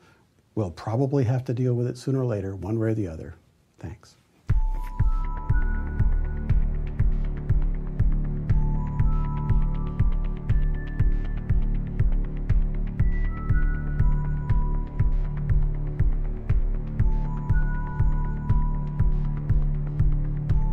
My name is Cassidy Kirch, and I'm a part-time nanny. All my family's crazy pants, and I inherited it, very luckily. So depression and addiction issues. I don't know that there was ever a time that I first noticed it, because I've always been depressed. I think I didn't want to seek help because I didn't want to ask for help. I didn't want a thing to be wrong with me. When I was a kid, both my parents were addicts, and my dad got clean, but my mom didn't. So addiction is a symptom of a bigger problem. So she had issues with depression and issues with bipolar disorder and all kinds of stuff that never got fully diagnosed because we couldn't afford to see anybody. And then my brother and sister both have always struggled with bipolar disorders and depression and all kinds of stuff, and they can't afford to see anybody, they can't afford to get medication, so they self-medicate with drugs. I remember one Christmas, a bunch of bikers sort of stormed into the house to deliver Christmas presents, which is a really aggressive way to do charity, I think, but also very thoughtful. And it was great. It was really nice that charity existed. And I think that we were on welfare for a while. We got free school lunches or something. But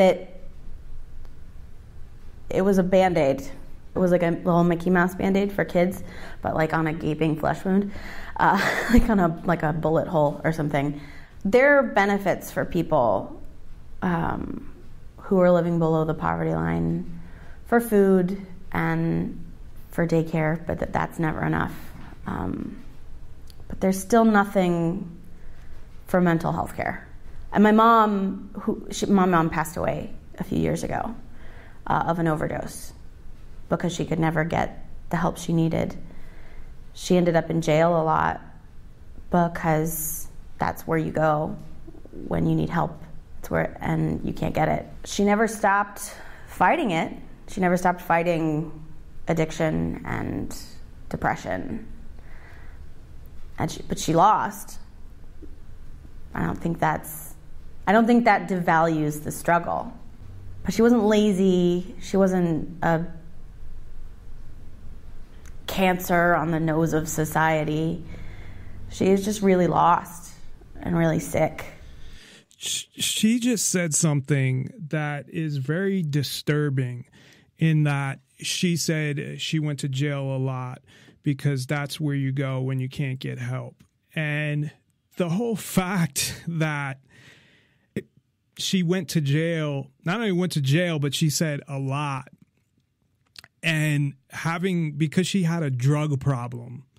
And don't get me wrong, there are people that have problems with drugs. And I think the definition of having a drug problem is when it affects your life and things happen that start to destroy or deteriorate your life. Like if you can't show up for work because of the drug, or you treat your family badly because of the drug, or it affects your relationships. Those are things that I think indicate having a drug problem. The fact that if it's something like you can't afford it, or you go through withdrawal because you're physically, I don't even want to say addicted, because if you do something long enough, but you have withdrawal from not doing something, I don't consider those an issue. I only consider those an issue because the fucking government makes it an issue. Because if you could buy drugs at the store, how many people fall into that category. So you have the people that say self-medicate, and they have problems because they can't pay their bills because they're buying heroin or cocaine or crack on the street.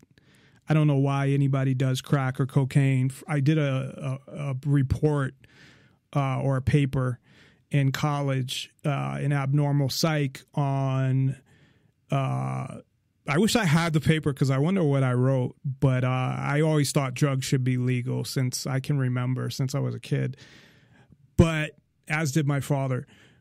But what I read was crack gets you high for like 5 minutes and coke for like 15 or something. And I had watched or was listening to one of those shows today where the guy said he got high like for like 30 seconds. And what is the fucking point of that? Anyway, I don't think the fact that it costs you a lot of money and you get withdrawal is an issue, because it's an issue, but is an issue that you have a problem. You have a problem in the sense that yes, or that you're going to jail would be the other thing, because that causes you a problem. But those are all examples of the government's causing the problem, in my opinion, when it comes to that. If you can function and it doesn't fuck up your relationships, you're alert, you can do your job, you can take care of your kids, whatever, and you take a quote-unquote substance that you can function fine on, but you have to buy on the street and cost you a lot of money, and you get arrested for it, and you go through withdrawal because you can't get it. I don't look at that as a drug addict in the same sense. You're a drug addict caused by society, in a sense. Now, those are all good reasons to stop or not do it. So you could say, well, society has created an environment that makes that person a drug addict because they have bad things happen to them because of the drug, but it's not really because of the drug. So I think the majority of people fucking fall into that, but because of government, you know, and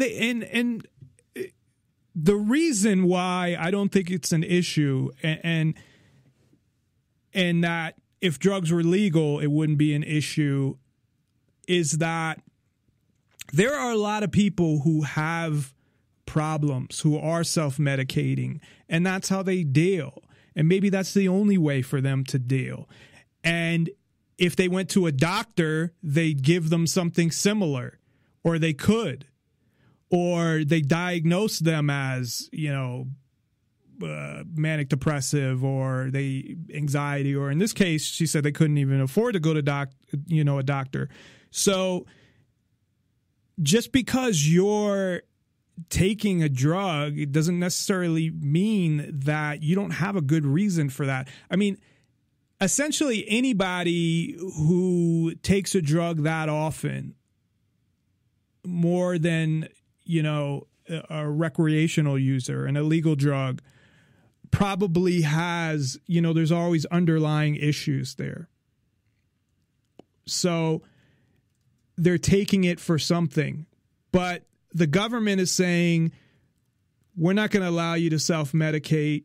You're going to take what we determine you take, even though, again, they don't know how you feel. They're not inside your body. They're not inside your head. And if fucking, you know, cocaine or speed or I don't know that you can function off of those. I I don't know, or heroin or any of these. And crystal meth just seems like it's a bunch of fucking chemicals and that it shouldn't even exist. But when it comes to the drugs that come directly from plants, and a lot of the chemical process is just getting them out and getting rid of the rest of the plant. I mean, I don't know if you can function off of those drugs normally and it can help you with whatever your issue is. But if you can, it's not a problem. It's a problem because the government makes it a problem. But it's not a problem when it comes to it fucking up your life. Because the reason why it's fucking up your life is because the government made it illegal. If it wasn't illegal, it wouldn't be fucking up your life. So if that's the case, then I classify that totally differently than opposed to somebody who is just a fucking mess, dozing off, not going to work because they're, doing drugs, fucking up their relationships because they're on drugs, not being able to function in society. That's a problem. So,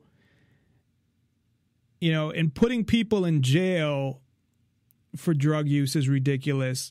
On the other side of that, putting everybody in rehab like some people want to do is ridiculous, because if you meet, I guess, the criteria that I just said, I don't think you need rehab. You need drugs to be legal because you may need that because of other fucking reasons. And you're self-medicating, but if you go to a doctor, they're just going to give you some other drug. But then they get to control it as they have the monopoly on the prescriptions. So let me play the rest of this and then try to finish up with some of the other points I wanted to make before we end the show. And didn't have anything to help her get out of it because we didn't have any money, I think that the thing I always held on to when everything was at its worst was that it's not over. Whatever story or narrative arc your life is on hasn't ended yet. So there's more. And I don't know if it's going to get better. I don't know if it's going to get worse. I don't know if it's going to turn around. But there's only one way to find out. And it's to just keep on trucking through it. I think that's the best thing that I can come up with, is that I always held on to that. It's not over yet. That lady ain't singing yet. Hi, I'm Jack Quaid, and Project You Are Okay and the Harry Potter Alliance are teaming up to raise awareness about how living below the poverty line affects access to mental health care. If you want to join the conversation, use the hashtag MyHungerGames, or if you want to find out more information, go to projectyouareokay.org.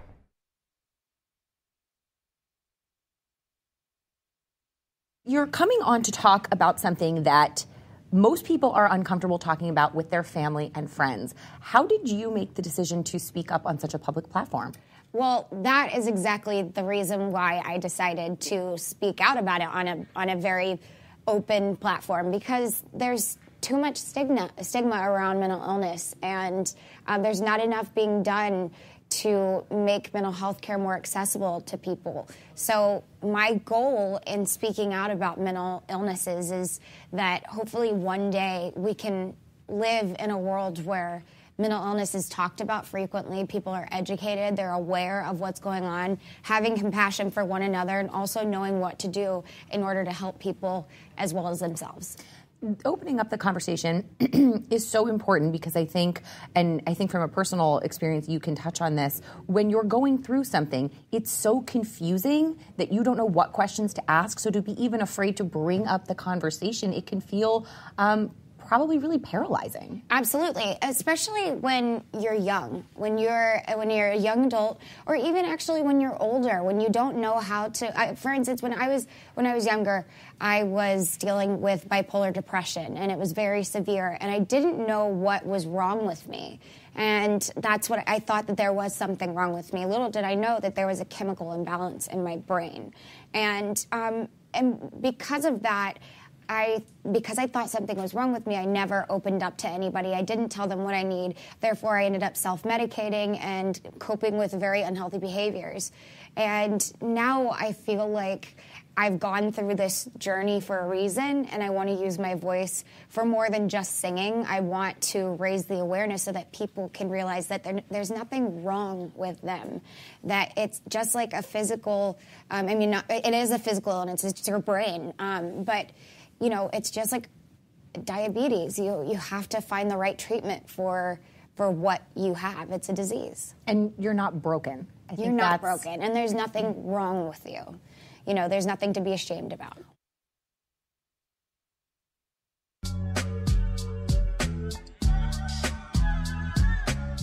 Promoting the ideas of true freedom and liberty, nonpartisan liberty for all radio with Dave Bourne.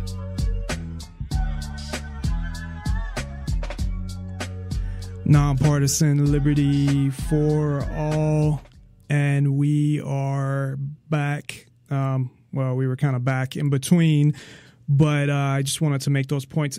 And I know to some people, some of the things I'm saying probably sound ridiculous or stupid or whatnot, because everyone's been brought up to think a certain way, to think that you shouldn't self-medicate, you should go to the doctor. These drugs should be illegal.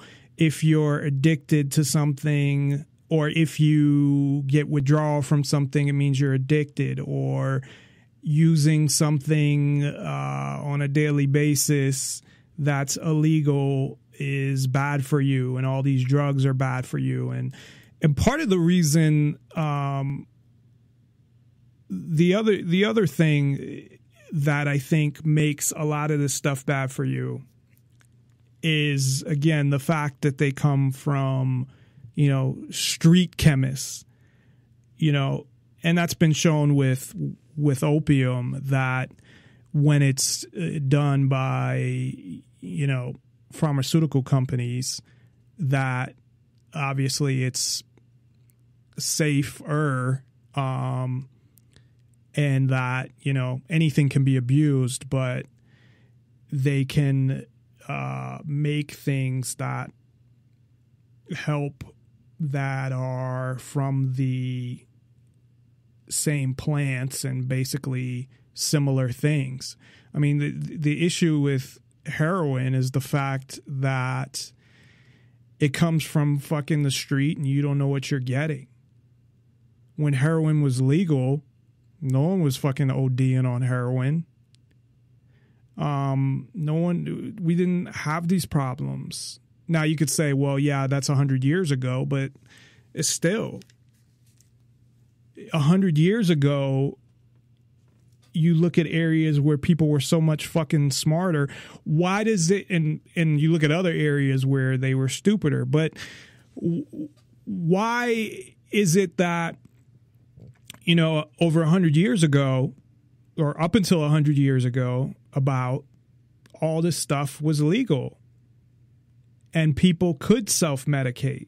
Now, the doctor holds the key to everything.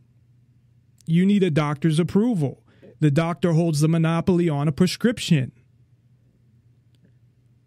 because they went to medical school for, 4 years. And then the government, of course, watches doctors very closely, makes them go through, jump through hoops, They all have DEA numbers, and it's really ridiculous. And of course, they have to pass all of the government's pass and comply with current regulations. Not only go through whatever they have to go through to be for certification purposes, but also to have, all these regulations. So I know what people say. What, you want to go to a doctor who's not certified? No, I don't want the certifications to come from government.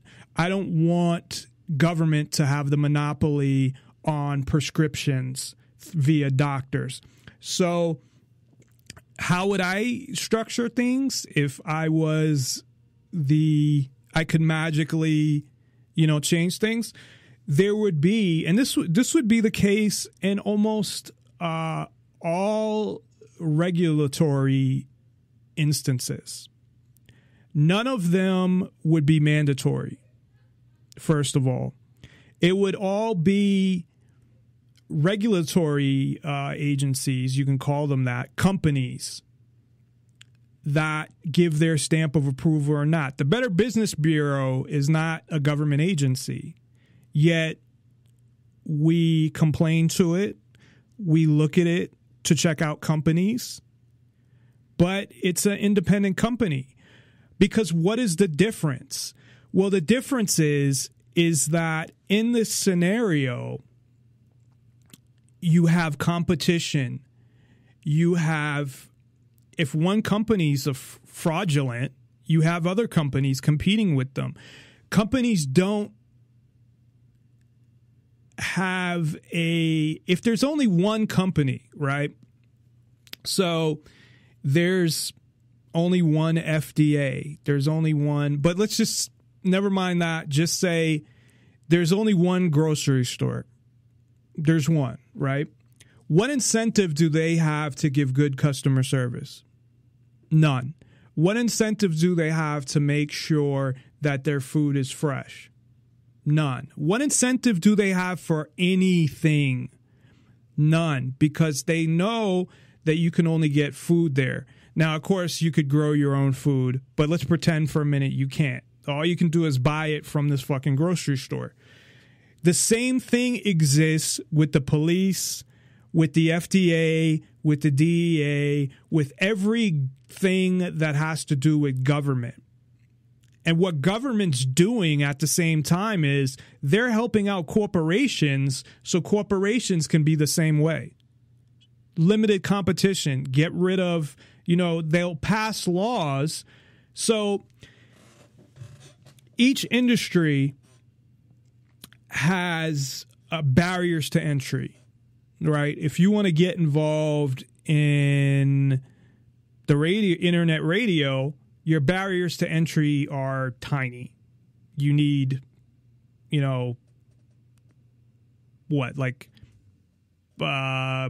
minimum, maybe like $100 worth of equipment. Not even, I'm saying if you want to do actually sound good, but if you don't give a shit, you could spend $10 on a microphone, go to Blog Talk Radio, do free half-hour programs, I think. So I wouldn't suggest doing that. I invested thousands of dollars in equipment, and I found a site that, I took over some of the stuff that I used to use Blog Talk Radio. The sound quality, if you go back to some of my earlier shows, you can tell in 2 seconds. The sound quality now it's not, if I had to rate it on a 1 to 10, I'd give it probably like an 8.5. I think the sound quality is very good. And I think I can get it better myself, to be honest. I can get it to like a 9.5. And then you have, professional radio stations that are better. But the sound quality is very good. I'm fine with my sound quality. Although I want to improve it, I'm, satisfied. But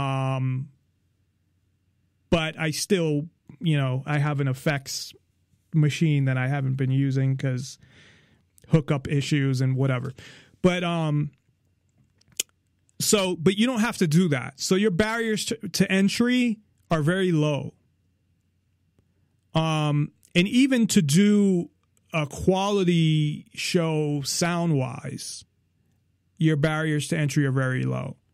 You know, if you spent, you know, maybe even $1,000, not even $500, and, you know, $50 a month, or I spend like $65 a month, but that's going to go up because I'm going to get the 24-hour one because they're offering a 45% off for a year. So I'm going to do that.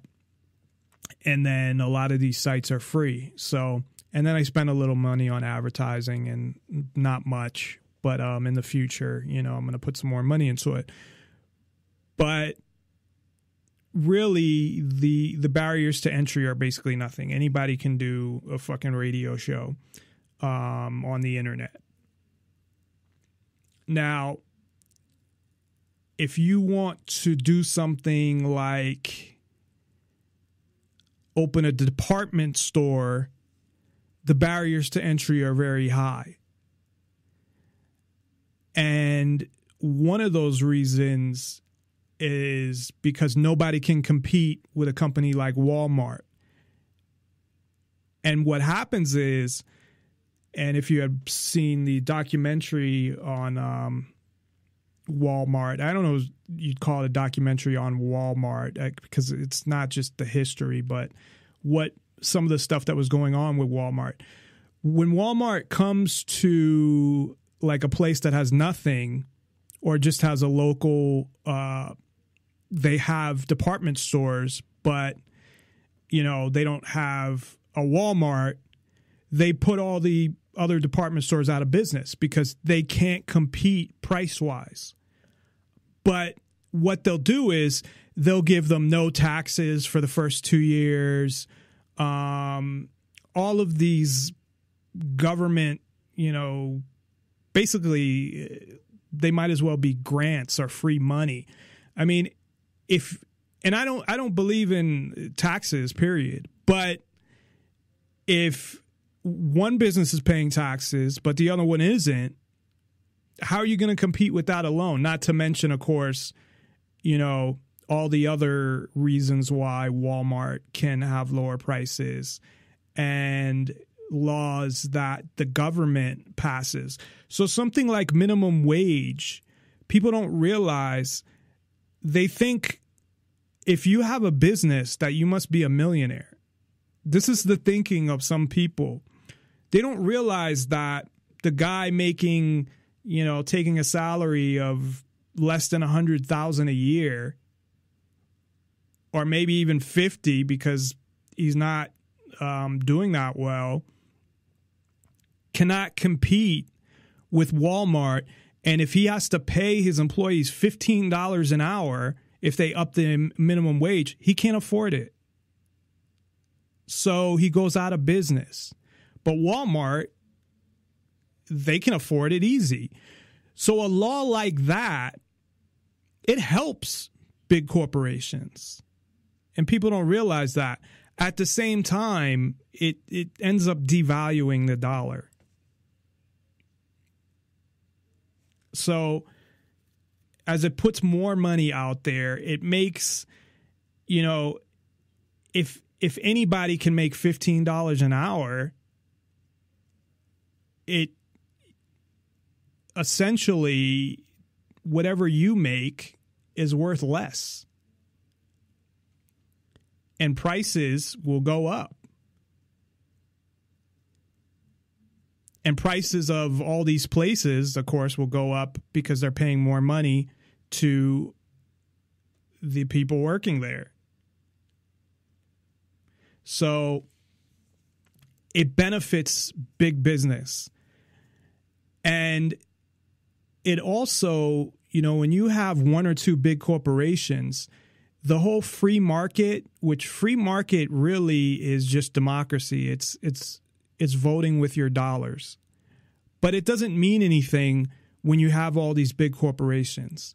When you have a lot of small businesses, it means a lot. Because if a bunch of people locally stop buying from a certain business, it's gonna affect them. If a bunch of people locally stop buying from Walmart, it will affect that specific Walmart, maybe. But in the big scheme of things, it doesn't make a fucking difference.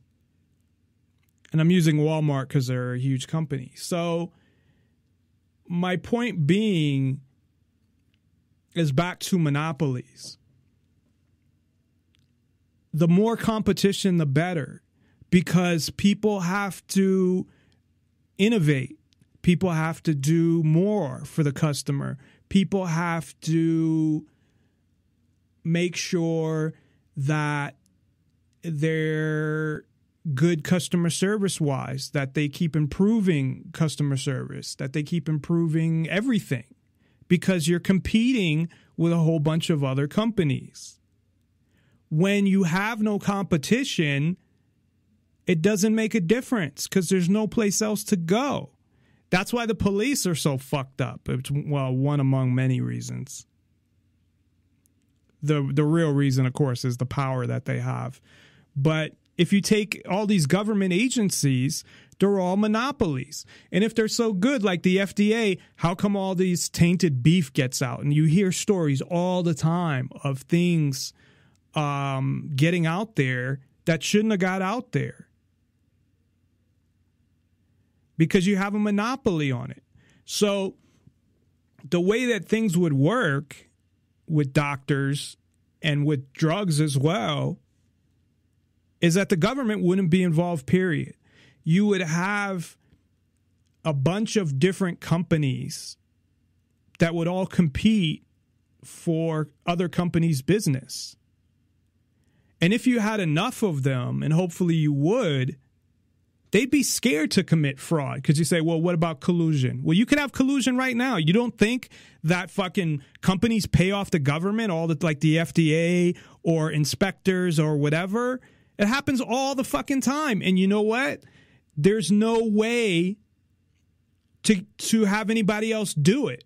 So if one of these companies is corrupt or gets a bad reputation, then you cannot go. You could say, hey, I'm not going to eat at these restaurants, if it's, say, restaurants that weren't certified by a different agency or a different company that certifies restaurants. Or drugs. I'm not going to buy this brand because the company that certifies this brand, they were just accused of fraud and taking payoffs. So then that company will go and say, okay, let me get another, either they'll go out of business, the brand of drugs, or they'll get another company to inspect them. Or companies will say, you know what, I'm gonna get all, say there's 5 different companies, ratings companies or whatever. I'm gonna get all 5 to certify mine, so you know it's that good. And now that we have things like the internet and information is so easy to get, and you can get information from people across the country, I mean, and in your local neighborhood, if it only pertains to your city, a certain product, that there's no reason why that wouldn't work. And these companies would be forced to stay, you know, on the up and up. Otherwise, they would go out of business. In all aspects, in the companies, say, making, pharmaceutical companies, and in the companies that are checking them. So, and at the same time, you wouldn't have government making all these deals for big corporations. First of all, corporations are a government construction. It's not a real thing. It's something that government came up with so they don't have liability. There's no personal liability. So without government, corporations don't exist. somebody's got to be liable. So that would eliminate corporations right there. I mean, there's so many things, and I tell people I don't have all the answers to every little thing. How would every little thing work? But I do have a lot of them, and I don't just come up with this shit on my own neither. I mean, most of the stuff is other people or other, like the Mises Institute or something, or, philosophers, libertarian philosophers and stuff like that who have come up with a lot of these ideas. And then you look at those ideas and how they would work in reality and explain them. And then you also build on those ideas and come up with, well, how do I think this would work or whatever. So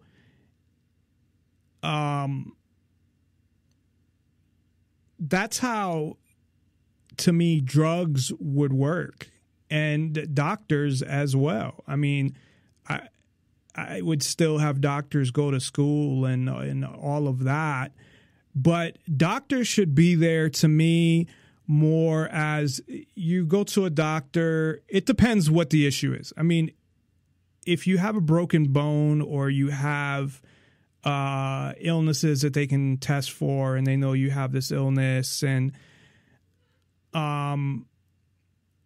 there's that stuff that's just, it is what it is. And then there's the things where you shouldn't, too many people just take their doctor's word for everything, and it's the doctor's fault, and they blame the doctor, of course. But people, I mean, that's a whole nother issue, that you shouldn't just take your doctor's word for everything. At the end of the day, it's your decision. And people have, doctors have done some fucked up things. Doctors have been wrong. It's up to you at the end to do research as well. And yes, doctors are going to have more information, but they should be more of your counsel when you're trying to determine a health plan and what you should do to keep healthy. And, if you want to self-medicate and say, fuck it, I don't want to have anything to do with a doctor because I don't trust them, then you should have the right to do that. And you do to an extent, but you don't have the right to, well, as far as I'm concerned, you have the right, but the government doesn't allow you to get what prescriptions you want or what you need. No, you got to go and pay a doctor every time they give you something that doesn't work. So, I don't know, and then you have insurance that comes in and all that. But if you're willing to pay for some of these prescriptions, and that's where money could come in. But things like, painkillers, and if they made heroin or cocaine or any of that, would not be expensive because there's no fucking copyright on them. That's the other thing. Copyrights and intellectual property that makes this stuff really expensive, and it only lasts for a certain amount of time. But that should be the fuck out of there too. To be honest, I don't believe in intellectual property or copyrights. It's a bunch of bullshit, and I could explain why, but not in this show. So that's all for tonight. I apologize for the issue at the beginning, and I thank everybody, of course, for tuning in. And thanks to everybody who tuned in to the show on Kratom. I guess the guy who had sent someone from Thailand said he made it sound like it was pronounced Kratom or Kratom because he had an E at the, unless I'm misunderstanding, I don't know. Whatever, I'll call it Kratom because I like Kratom the best. But thanks everybody who tuned into that show, because a lot of people did, and I appreciate it. And please, if nothing else, I hope that it at least makes you think, if you're somebody who hasn't thought about all the corruption in government and how government wants to control everything and how they're taking away all of throughout the years, to me, it's since the beginning, it's been a plan to take away all freedom and eventually get to a point where government controls everything. And if you look at, not just through history, but if you look at all the things that are going on now as well, there's definitely a pattern and there's definitely something going on. And what the end game is, I mean, the end game is to control everything, but exactly how, remember, we got militarized police now. We got them spying on every aspect of your life. I have been saying that they're putting in the infrastructure, but at some point they're gonna take that infrastructure and do something from there. So just have an open mind, and hopefully people will continue to tune in. So thanks a lot, everybody. Have a good night. We'll see you tomorrow. Tomorrow, the economy and geopolitics with Ken Shorjan. Thanks, everybody. Real and dangerous crime.